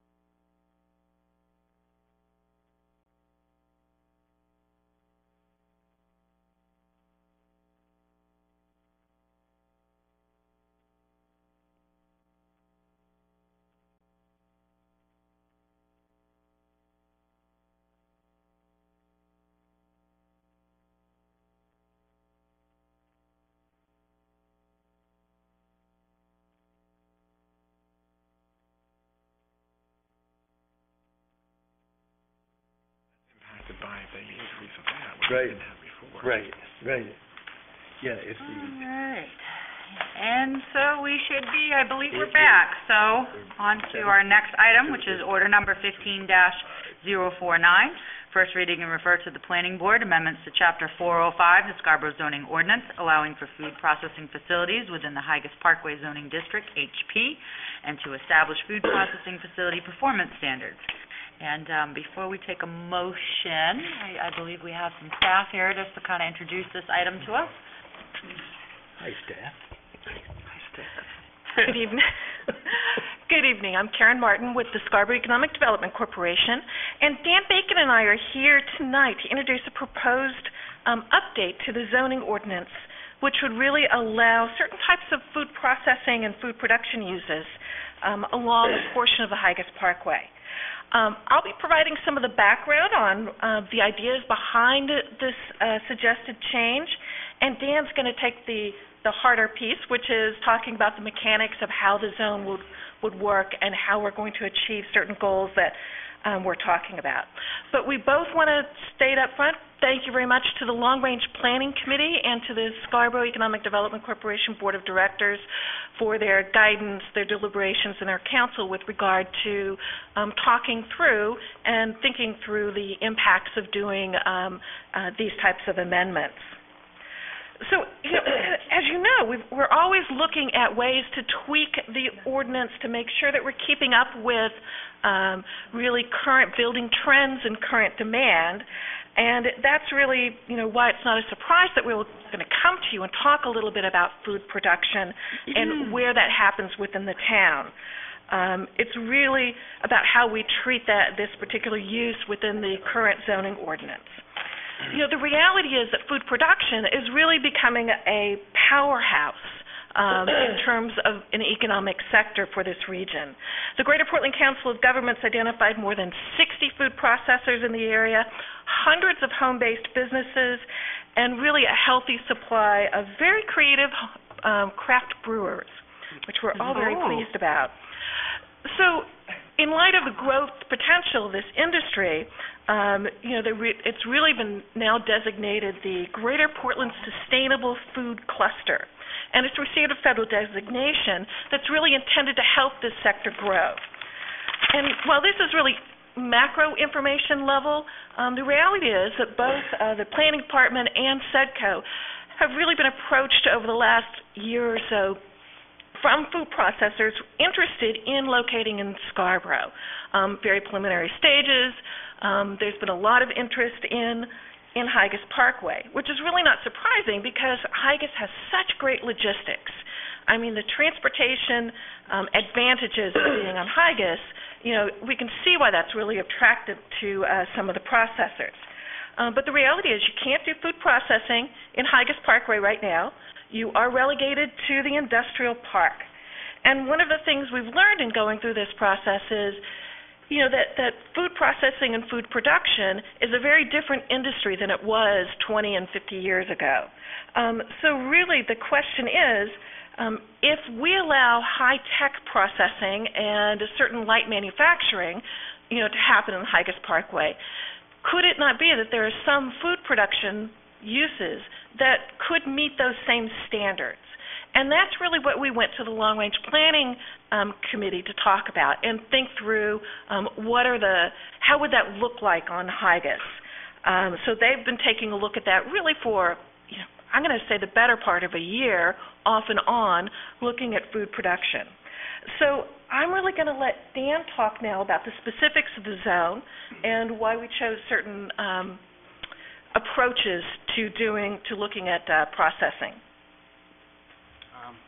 Thanks, Karen. Dan Bacon, Planning Director, and to piggyback on Karen's introduction, the Long Range Planning Committee spent a considerable amount of time thinking about this and talking about whether food processing should be allowed in all of Higas Parkway or a more limited area. And after a fair amount of discussion and some consultation with both a a working group that we met with, as well as commercial brokers that deal in this industry, the decision was made to, with these amendments, propose this use to be allowed on the southern part of Higas Parkway, There's a couple of reasons for that. One being is up by exit 42, there's already a fair amount of, retail development. That's really the character of that area right now, and we hope that more of that type of development, as well as some office and other high-end development occurs there. So that area is likely to continue to grow in that way.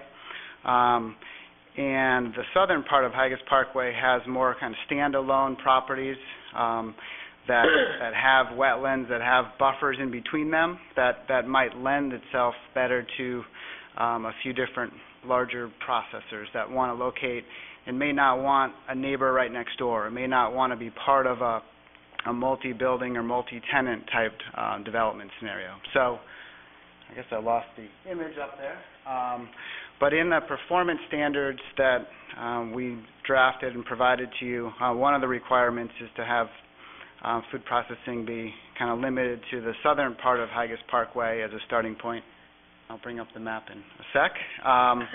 And the other performance standards that are before you in the proposed amendments relate to making sure that this type of use is compatible with other types of development allowed in Higas Parkway, particularly that odors be mitigated, that there not be noise or outdoor storage or things that older processors, as Karen mentioned, may be known for, but the more contemporary industry is being conducted in cleaner facilities. Buildings are actually being designed to have nice facades to really represent the image of the various businesses. So I think this industry has changed a lot in the last 20 to 30 years and can be a much better neighbor and more compatible and higher value type of development that could go in Higas Parkway as opposed to what many of us think of as food processors back many years ago. So the performance standards are structured to kind of ensure that these food processors are of the more contemporary, high-tech nature. The exterior building design needs to complement other commercial development and be attractive, and the planning board has given a lot of tools here in terms of requiring buffers and ensuring that the use fits in with other commercial and mixed-use development that we're hoping to see on Higas Parkway. And I'll try to get the map up so you can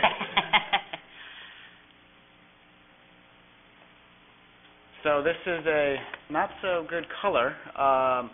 For whatever reason, the monitor's not showing up exactly as it is on the computer screen. But to get your bearings, the southern part or the bottom part of the screen is Route 1, where you see some development along the roadway. The big green roof is Sullivan Tire to kind of get your bearings. The road that goes up and down is Higas Parkway, and the red outline is what's being considered the southern half, so to speak, of the Higas Parkway district, where the performance standards would allow for this type of use. And there's 6 to 8 larger parcels in this area if you drive up Higas Parkway. I think many of you know the Horizon Solutions building that's on your left if you're headed towards Payne Road. That's kind of 2/3 of the way up the screen in the red, that developed site that you see there. So across the street from that business and a little bit north and south would be where the Long Range Planning Committee is recommending. And it's again, it's an area that has some developable land, but then also has a fair amount of wooded area that could create some building sites that aren't necessarily closely located to neighboring building sites. Thank you. You had a question? Yeah, so I just want to make sure I understand the map. So what's outlined in red on the screen above, that's the entire Higas Parkway zone, correct? That is, no. I'll go to the next map, which will help. This is the entire Higas Parkway, and for whatever reason, Higas Parkway is pink on the screen. And so Higas Parkway goes from Payne Road, up at the intersection with Payne Road, all the way down to a little bit south of Scotto Hill Road. So if we go back to this red outline that I was showing you, this is really only the southern half of what is zoned Higas Parkway. From roughly the ponds where Ingleside's property is, those ponds, and the new climbing gym. That's almost complete. Roughly from the climbing gym is sort of on the northern edge of this red area, down to pretty close to Route 1.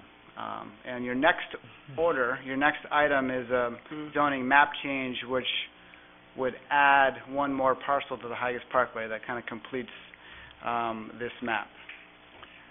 So in this map, if I can extend my question, if you don't mind, in this map, are we suggesting that anywhere within this diagram here is where these changes would be allowed? It's not restricted within that map. It's anywhere. Anywhere within this area. Okay. Food processing would be an additional use that could be applied for in the Higas Parkway, in addition to all the other things that are allowed there. I was looking at what was provided in the package, and I was concerned because there's this little, the next item has this B3, and I thought that might have been where it was being restricted to, and I was going to be like, that's an awfully small area in the southern part of the zone. So, but thank you. Yeah, I just had a comment. Dan, am I correct that paragraph M2, performance standards, subparagraph 1, food processing facility located within 2,250 feet of the center point of Scarborough Hill Road and Higas Parkway? Yes. Is that being used as the description? That is the description of where they can go, and because that's not very useful in terms of understanding on the face of the earth where that is, this map is trying to show the parcels that fall within that description. Follow-up question. The way it's defined is that it's circular. It's a circle. Because it says it's 2,250 feet at all points from a center point of a roadway intersection. So it doesn't match up with this. I thought it was a novel way of outlining and defining a zoning district, but I don't think it works at all. I think you would need to have language that uses perhaps more traditional ways of defining the actual district so as not to create a conflict between the map that is going to accompany the narrative, the text. So that was my one reaction, and just looking at it the way a lawyer would look at it. Right. Yeah, I guess there's two qualifying things. You have to be in the Higas Parkway district, number one, and then you have to be within that distance. So I guess the map isn't a circle in that there are, on other sides of the center point, there are other zoning districts that don't allow the use. So it is an interesting way of defining where it should go, and interesting way to limit an area within Higas Parkway to allow it. It was trying to avoid a separate zoning district on a map that the only difference is one use, and that's so you could clarify it right by the food processing shall be located exclusively within the HP district, within 2,250 feet. So perhaps, because I didn't try to tie those two together from the introductory paragraph to the subparagraph. Right. But I see how that would work. Right. It's also not an allowed use in the neighboring zones, but I think we can work on improving that. Okay. Any other questions, Dan? I didn't have a question. I just had a comment. Okay, well, give me just one moment. So at this point, we do need to take some public comment. If anybody's interested, I know our room cleared out, but is there anybody that wishes to speak on this item? All right, and seeing none, we do need a motion. So moved. Second. And discussion comments. Kate? Yeah, I just wanted to say, I feel like I say this every time we have these things come up, but kudos to you. I think any time that we're using that term more, trying to be more business friendly, I love that term because I just think it's so critical. I think it's critical to something that we just got done discussing We desperately need more ways to bring money into this town besides taxing our residents. And I think you're hitting the nail on the head. There are so many places now that are, many of the things that you mentioned, I actually know 2 girlfriends that have opened bakeries that are in desperate need of more space. And so I think those are great things to add to that area that are simple things. They're not eyesores. They're not, like Dan said, there's plenty of places for them to be in there where you're not going to smell bad things. And so I think that's all benefits to us. And so I commend you for finding another area and another way to use Haggis Parkway, because that area is in desperate need of more stuff. You right? Yeah. I'm on the Long Range Planning Committee, and now I'm not going to be able to talk. But there was a lot of interest in that meeting from the people who were there. I wish I could talk more about it, but I'm not. No. That's it. Anybody else? And Bill. It seems to me, and I wanted to know if Karen had a comment on this, that this rezoning may create a planning strategy for the Arctic Conference that is now going to be hosted by the city of Portland a year and a half from now, and I thought there was some opportunities that you might have started to contemplate. Absolutely. In fact, a little bit off subject, but the idea of the food processing, food production sector, it is one of those 3 sectors that we are working on with communities in the Greater Portland Economic Development Corporation. We've got some additional funds to do business development from an international perspective. And there's this goal of creating 25% or increasing food production by 25%. And working with the Arctic Council, there's this opportunity to bring in and really begin to develop the international business portion of that. And it relates to us having the shipping operation from IMSCIP, and as an entire region, food production really could be a great advantage for us. With IMSCIP, with the Arctic Conference, bringing people from 20 different countries will be coming here in October of 2016, and it's going to be an incredible opportunity for us. I was thinking that I've got a daughter-in-law who's the editor of a food magazine, a national food magazine, and she said Portland is really a place that's being more and more recognized as a food city. And it seemed to me that there was not just food processing, but business offices of food-related organizations that they are looking for space that is close to IMSCIP's industrial facilities at the waterfront. Absolutely. 15 minutes away. So. Right. And Scarborough has great access both to the Port of Portland, but also to all of those businesses that are shipping product down to Boston for further distribution. We certainly understand why they're coming to us.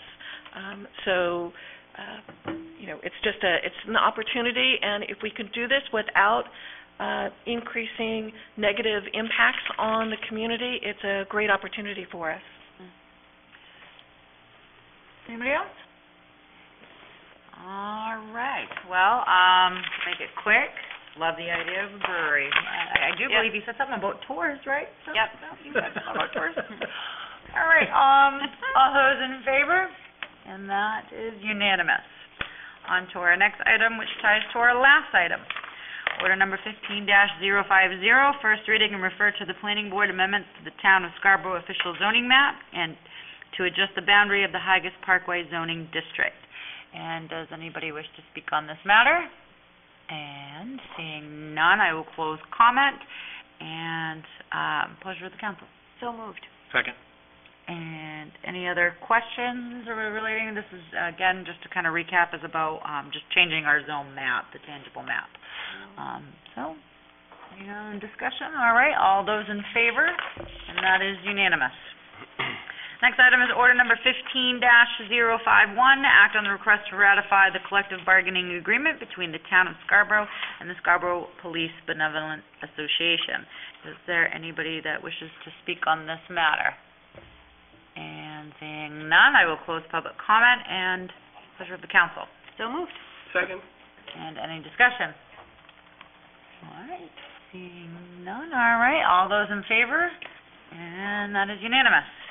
On to the next item, order number 15-052, act to authorize the town manager to accept a donation of 20 plus minus acres of land located at 305 Highland Ave from the Maine Turnpike Authority for conservation land and future use of the Eastern Trail. Does anybody wish to speak on this item? And seeing none, I will close comments. And I'm assuming you're standing up because you're just rushing to the podium to talk about it.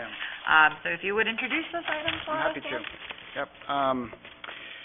The town and Maine DOT and Eastern Trail Management District have been working for, seems like a number of years, trying to complete the final segment of the Eastern Trail in Scarborough. Right now, we have a wonderful trail through 2/3 of the community, but there's a 1.5 mile gap that exists between the Nonsuch River to the south and the Wainwright Fields in South Portland to the north. We were lucky enough to get funding for designing and building the half of that gap, 0.8 miles.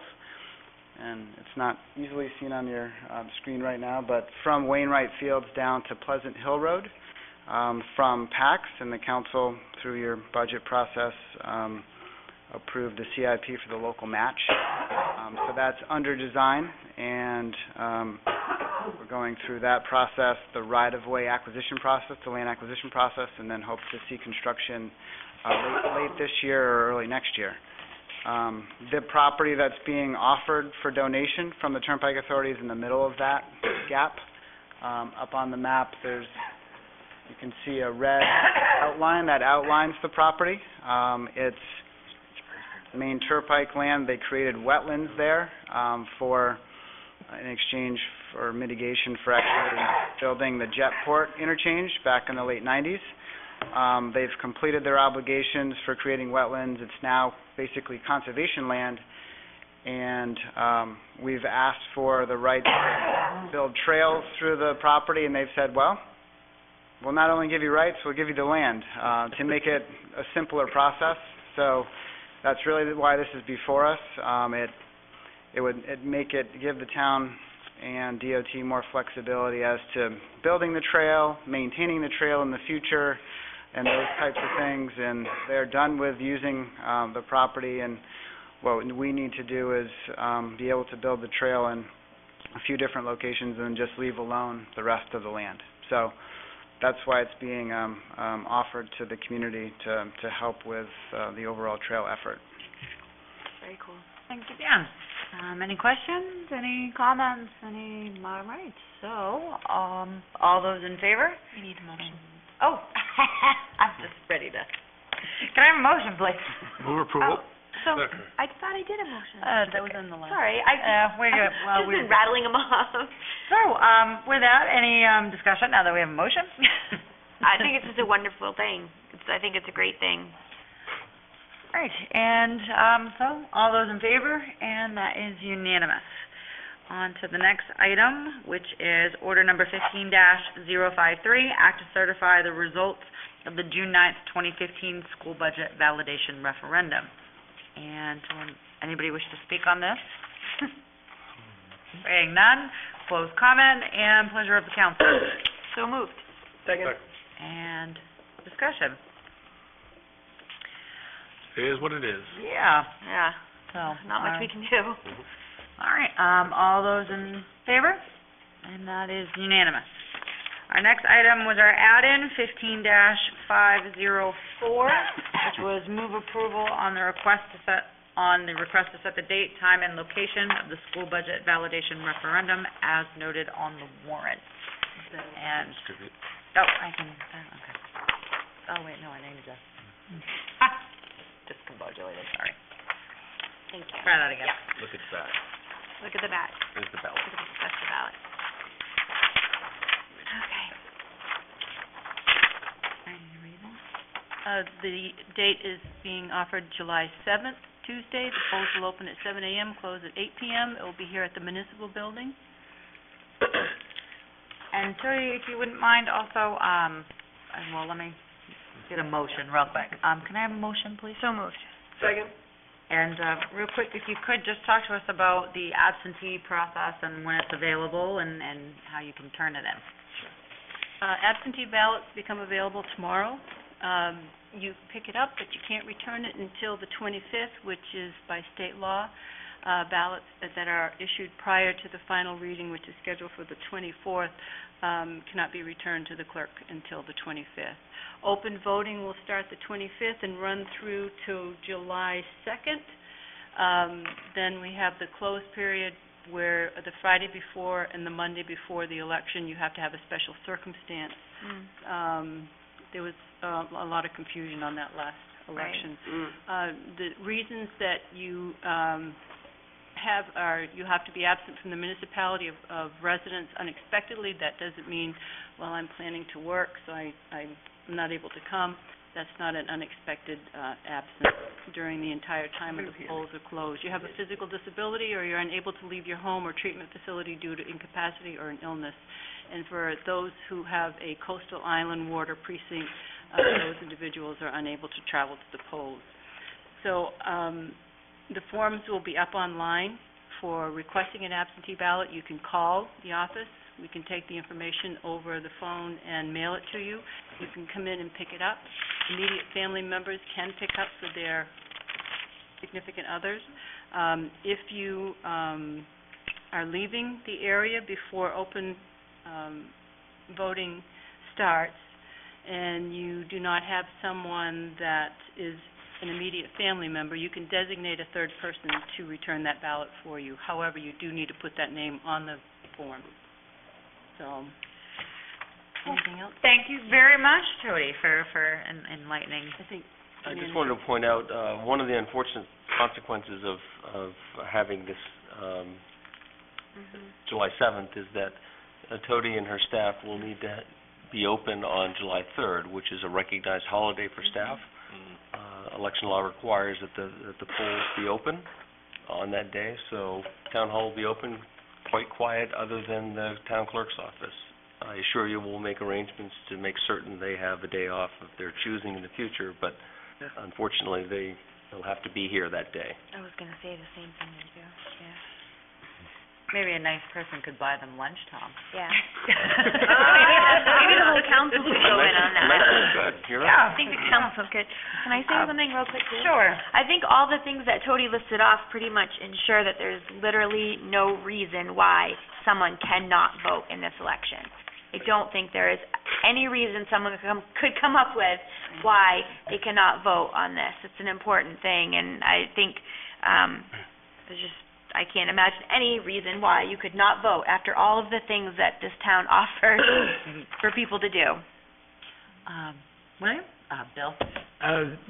The clerk's office took some real abuse from people who wanted to vote on the Friday and the Monday before the election. Yeah. And that was because those people have been led to believe that there were unrestricted rights to vote on those days. And state law does not permit the town clerk to have an open-ended policy of early voting on the Friday and the Monday. Right. So please do not disseminate information that would let a person believe anything other than there are some significant restrictions on your right to early voting on the Friday and the Monday before the Tuesday election. Can I ask a question, Jody? What would be the penalty if we somehow violate, like if you had accepted, is there some kind of a... Well, when you sign the special circumstance form, you're signing it under penalty of law. Okay. And for us, it's very hard when we can report individuals to the Secretary of State's office that we know we've heard in line saying, well, I'm just going to check off the first box. We could technically turn those people in. I didn't know We that. have not. We probably should. But, so there is I think it's a Class D crime. Wow. Yeah, and the penalties are listed right on our wall in the office. Yeah. I knew there were so many election laws. Sean? Two items that I wanted to ask. One is a friendly note. In the paragraph after mentioning the police chief's name, if there's a misspelled word for school. Okay, thank you. And then secondarily, I do want to ask, because if it's someone else sees this, I assume that in the school budget validation referendum question number 1, the amount gets inserted somewheres in there based upon? No, the state mandates what the wording of the question is. Oh, okay. So on this, because I'm trying to remember when I voted. So on the first one, did we have the number in, or No. it's not? It's whatever. Not on there. Oh, okay. But we all right. do place the notice of summary that the school board supplies us. We do put those in the booth for people. Oh, okay. For All the right. voters to. Just wanted to ask. Yeah. Thank you. Another important Oh, I'm question. sorry. Sean? So this has to deal more with the time, and what I mean by the time is really the date of the actual warrant, or the date of the election. So we originally had some conversations maybe outside of council chambers about having this on June 30th rather than the 7th, which was more appealing for me, and the reason is because really after July 4th, you run that risk of really having somewhat of an exodus of citizens in some demographic areas because of the summer schedule. I'm willing to support, and I think that having more time to disseminate the information is obviously valuable, but it also stresses that everyone needs to be aware that while we have very busy lives, we have not only a right but a responsibility to vote every chance we can, because that's what our veterans have given us through their service. And I did want to mention that because we've received some criticism about that schedule and other people knowing what that schedule may have been. And I think it's important to note that in this year, the time between the first reading and the first election or the first referendum, there was 69 days total in that process to allow greater transparency. And really, now with this date that we're setting, there's really approximately 27 days. This is probably in comparison to at least last year, more days in that entire process than was undertaken last year. Last year there was only 68 days between the first reading and then the failure and then the second passing of that. So for anyone who wishes to criticize that we have not offered enough time to understand what we're dealing with, I think is a very false assumption. And even if you look and go back since 2008, which was the first time in which we started that referendum process, I mean, in 2008, which passed on the first reading, it took 22 days for us to pass it. In 2009, it was 19 days. 2010, it did not pass on the first reading, but the total number of days was actually only 61 days for the two referendums. 2011 was 34 days for the total. So I believe we're doing our due diligence. I believe that we're being extremely open and transparent in this process. And, I think what it comes down to, and I've mentioned this, that's going to be repeated, I'm sure, since it was to a reporter, I think the criticism is more about playing politics. And the fact is that this shouldn't be political. It's about what's best for the community and the process that we're being part of that. And so I do hope that people recognize the time frame that we've taken and the due diligence that we've given. Anybody else? All right, time for me to chime in again. I did discuss the timetable as far as the town staff and to send out, and we did circulate around. Certainly, I know I appreciate Councilor Baban's comments, and I thank him for all the numbers. You're our numbers guy. I guess I would just like to, there's nothing malicious about the date that was set, and honestly, it's probably my own mistake that I didn't particularly think about the time. I know one of the concerns was the media wouldn't be able to have time enough to run, a second story. So that thought did not particularly cross my mind. So I'm more than happy. We have in front of us that moves the date out a week. I will say I'm not comfortable moving that date any further than that, because the farther we go into summer, the more, family vacations and those sorts of things and events, and the more, we have a hard enough time getting people to show up and vote that, I wouldn't want to make it any more difficult. So, with that, all those in favor? And that is Unanimous. that is unanimous. Susan Chambers. Item number 8, non-action item. We have none. Item number 9, standing and special committee reports. John Babine. Sure. So just some quick updates. SEDCO has their meeting tomorrow. I believe it's at 7:30. It might be 8 o'clock. I have to confirm that. I've been sick for a while. Maine has their annual meeting tomorrow. It starts, actually there is an executive committee meeting at 11, but the annual meeting starts at 11:30. I did want to mention, while it is their annual meeting, that there's some transition for Scarborough. I wanted to congratulate and thank Mike Shaw, our Public Works Director, who sits as a board member with myself, who is being nominated to serve as secretary of the Maine Board of Directors, and I'll be moving into his slot on the executive committee to represent Scarborough. So I want to thank him for his service and his leadership in doing that. And I did want to mention, regarding finance, we do have some items that we wanted to consider. I'm dealing with some scheduling issues myself, but I hope that everyone understands that really the most important issue that we're faced with right now is the referendum question and dealing with the outcomes of both the referendum and then also the state budget, and that really should be our focus until that is settled.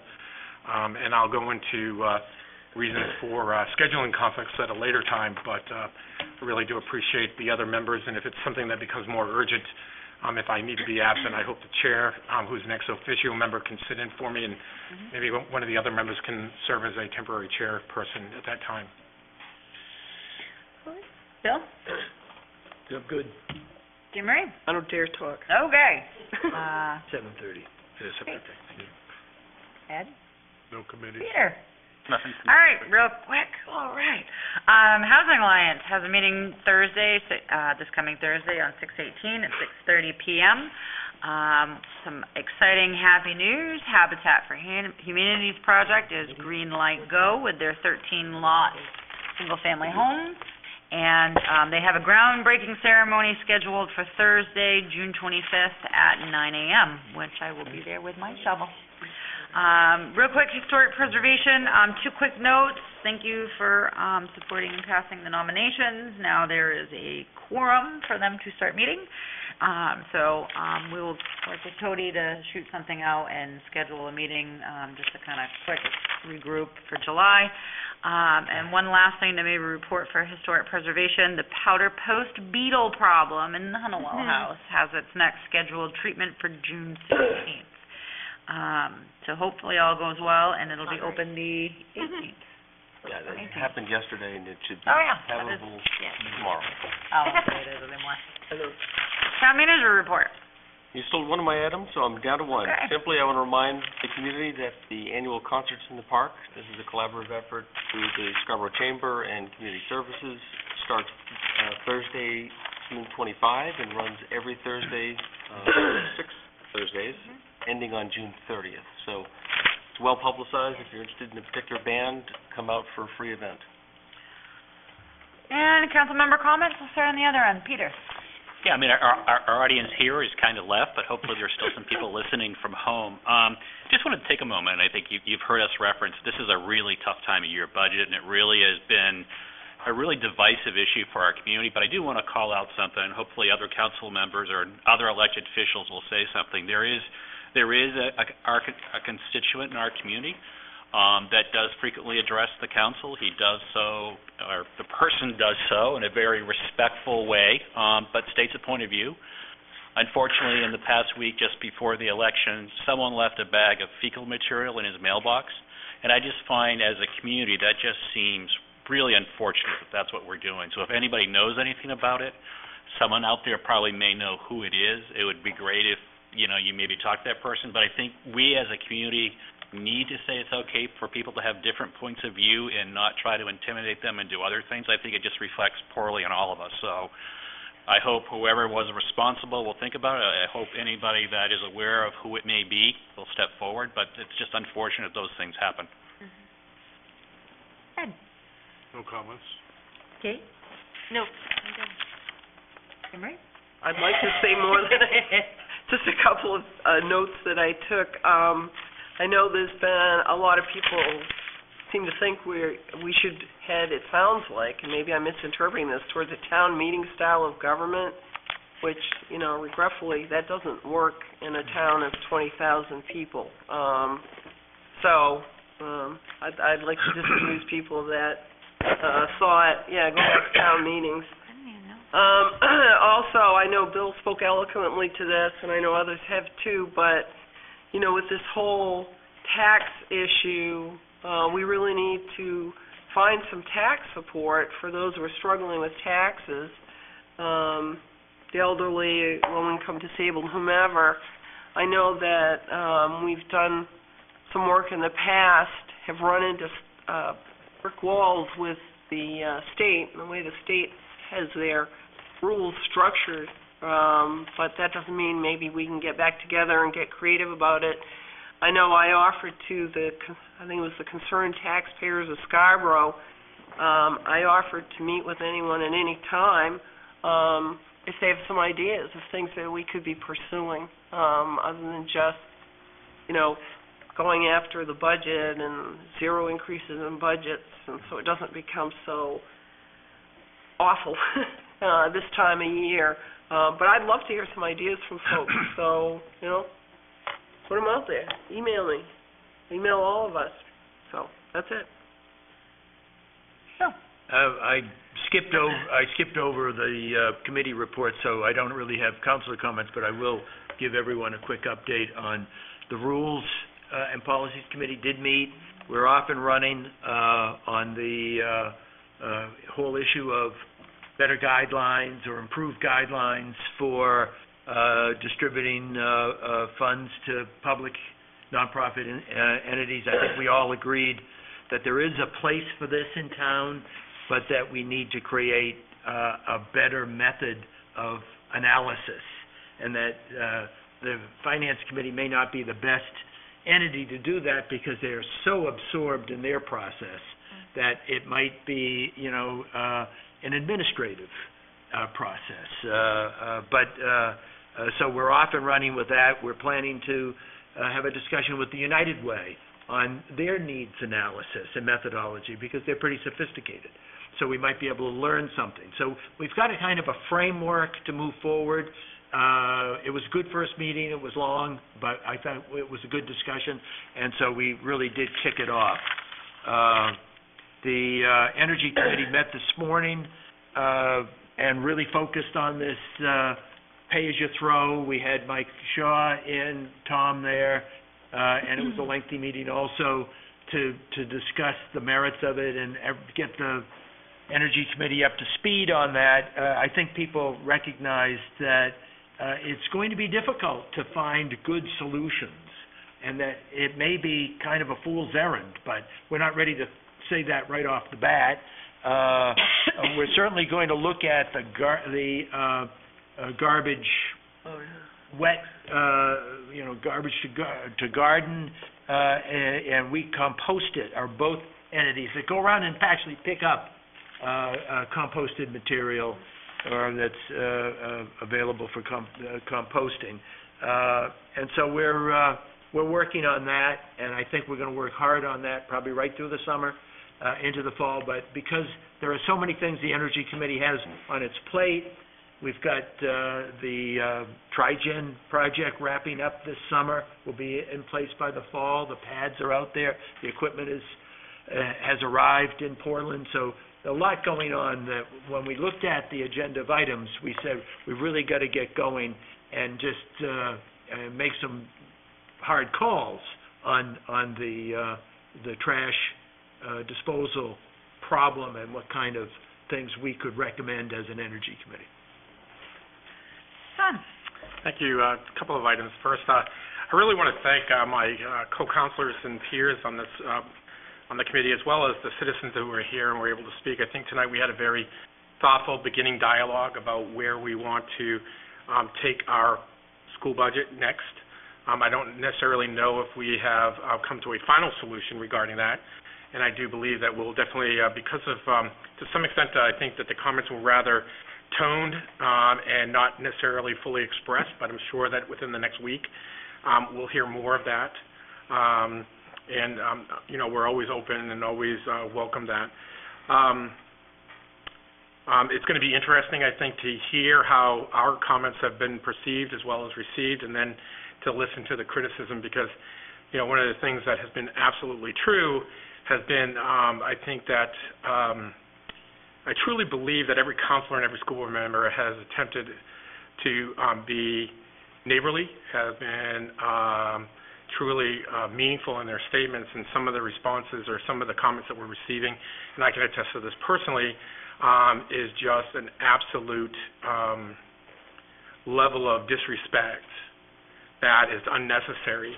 So when we talked in our workshop about the diversity or the division that has occurred in our community, I believe that we need to look at the root cause of what that is, and I think that there's enough blame to go around to all of us, that there isn't any particular constituency, there isn't any particular group.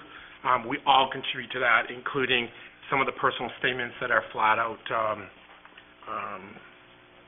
I'm being nice to say disrespectful. There's other words that I can choose, but I won't.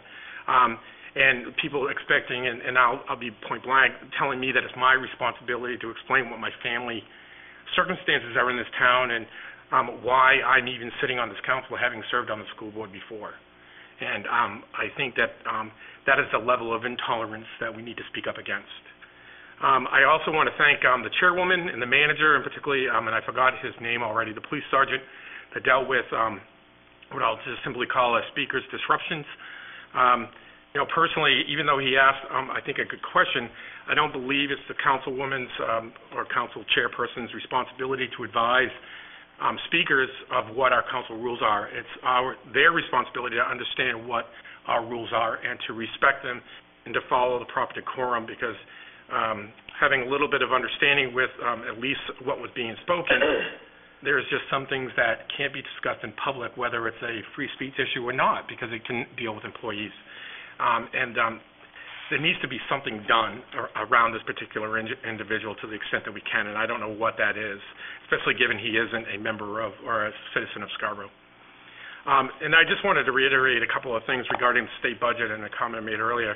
I really hope that people investigate what happened last evening with the budget vote, because there is still a lot of work ahead in advocacy.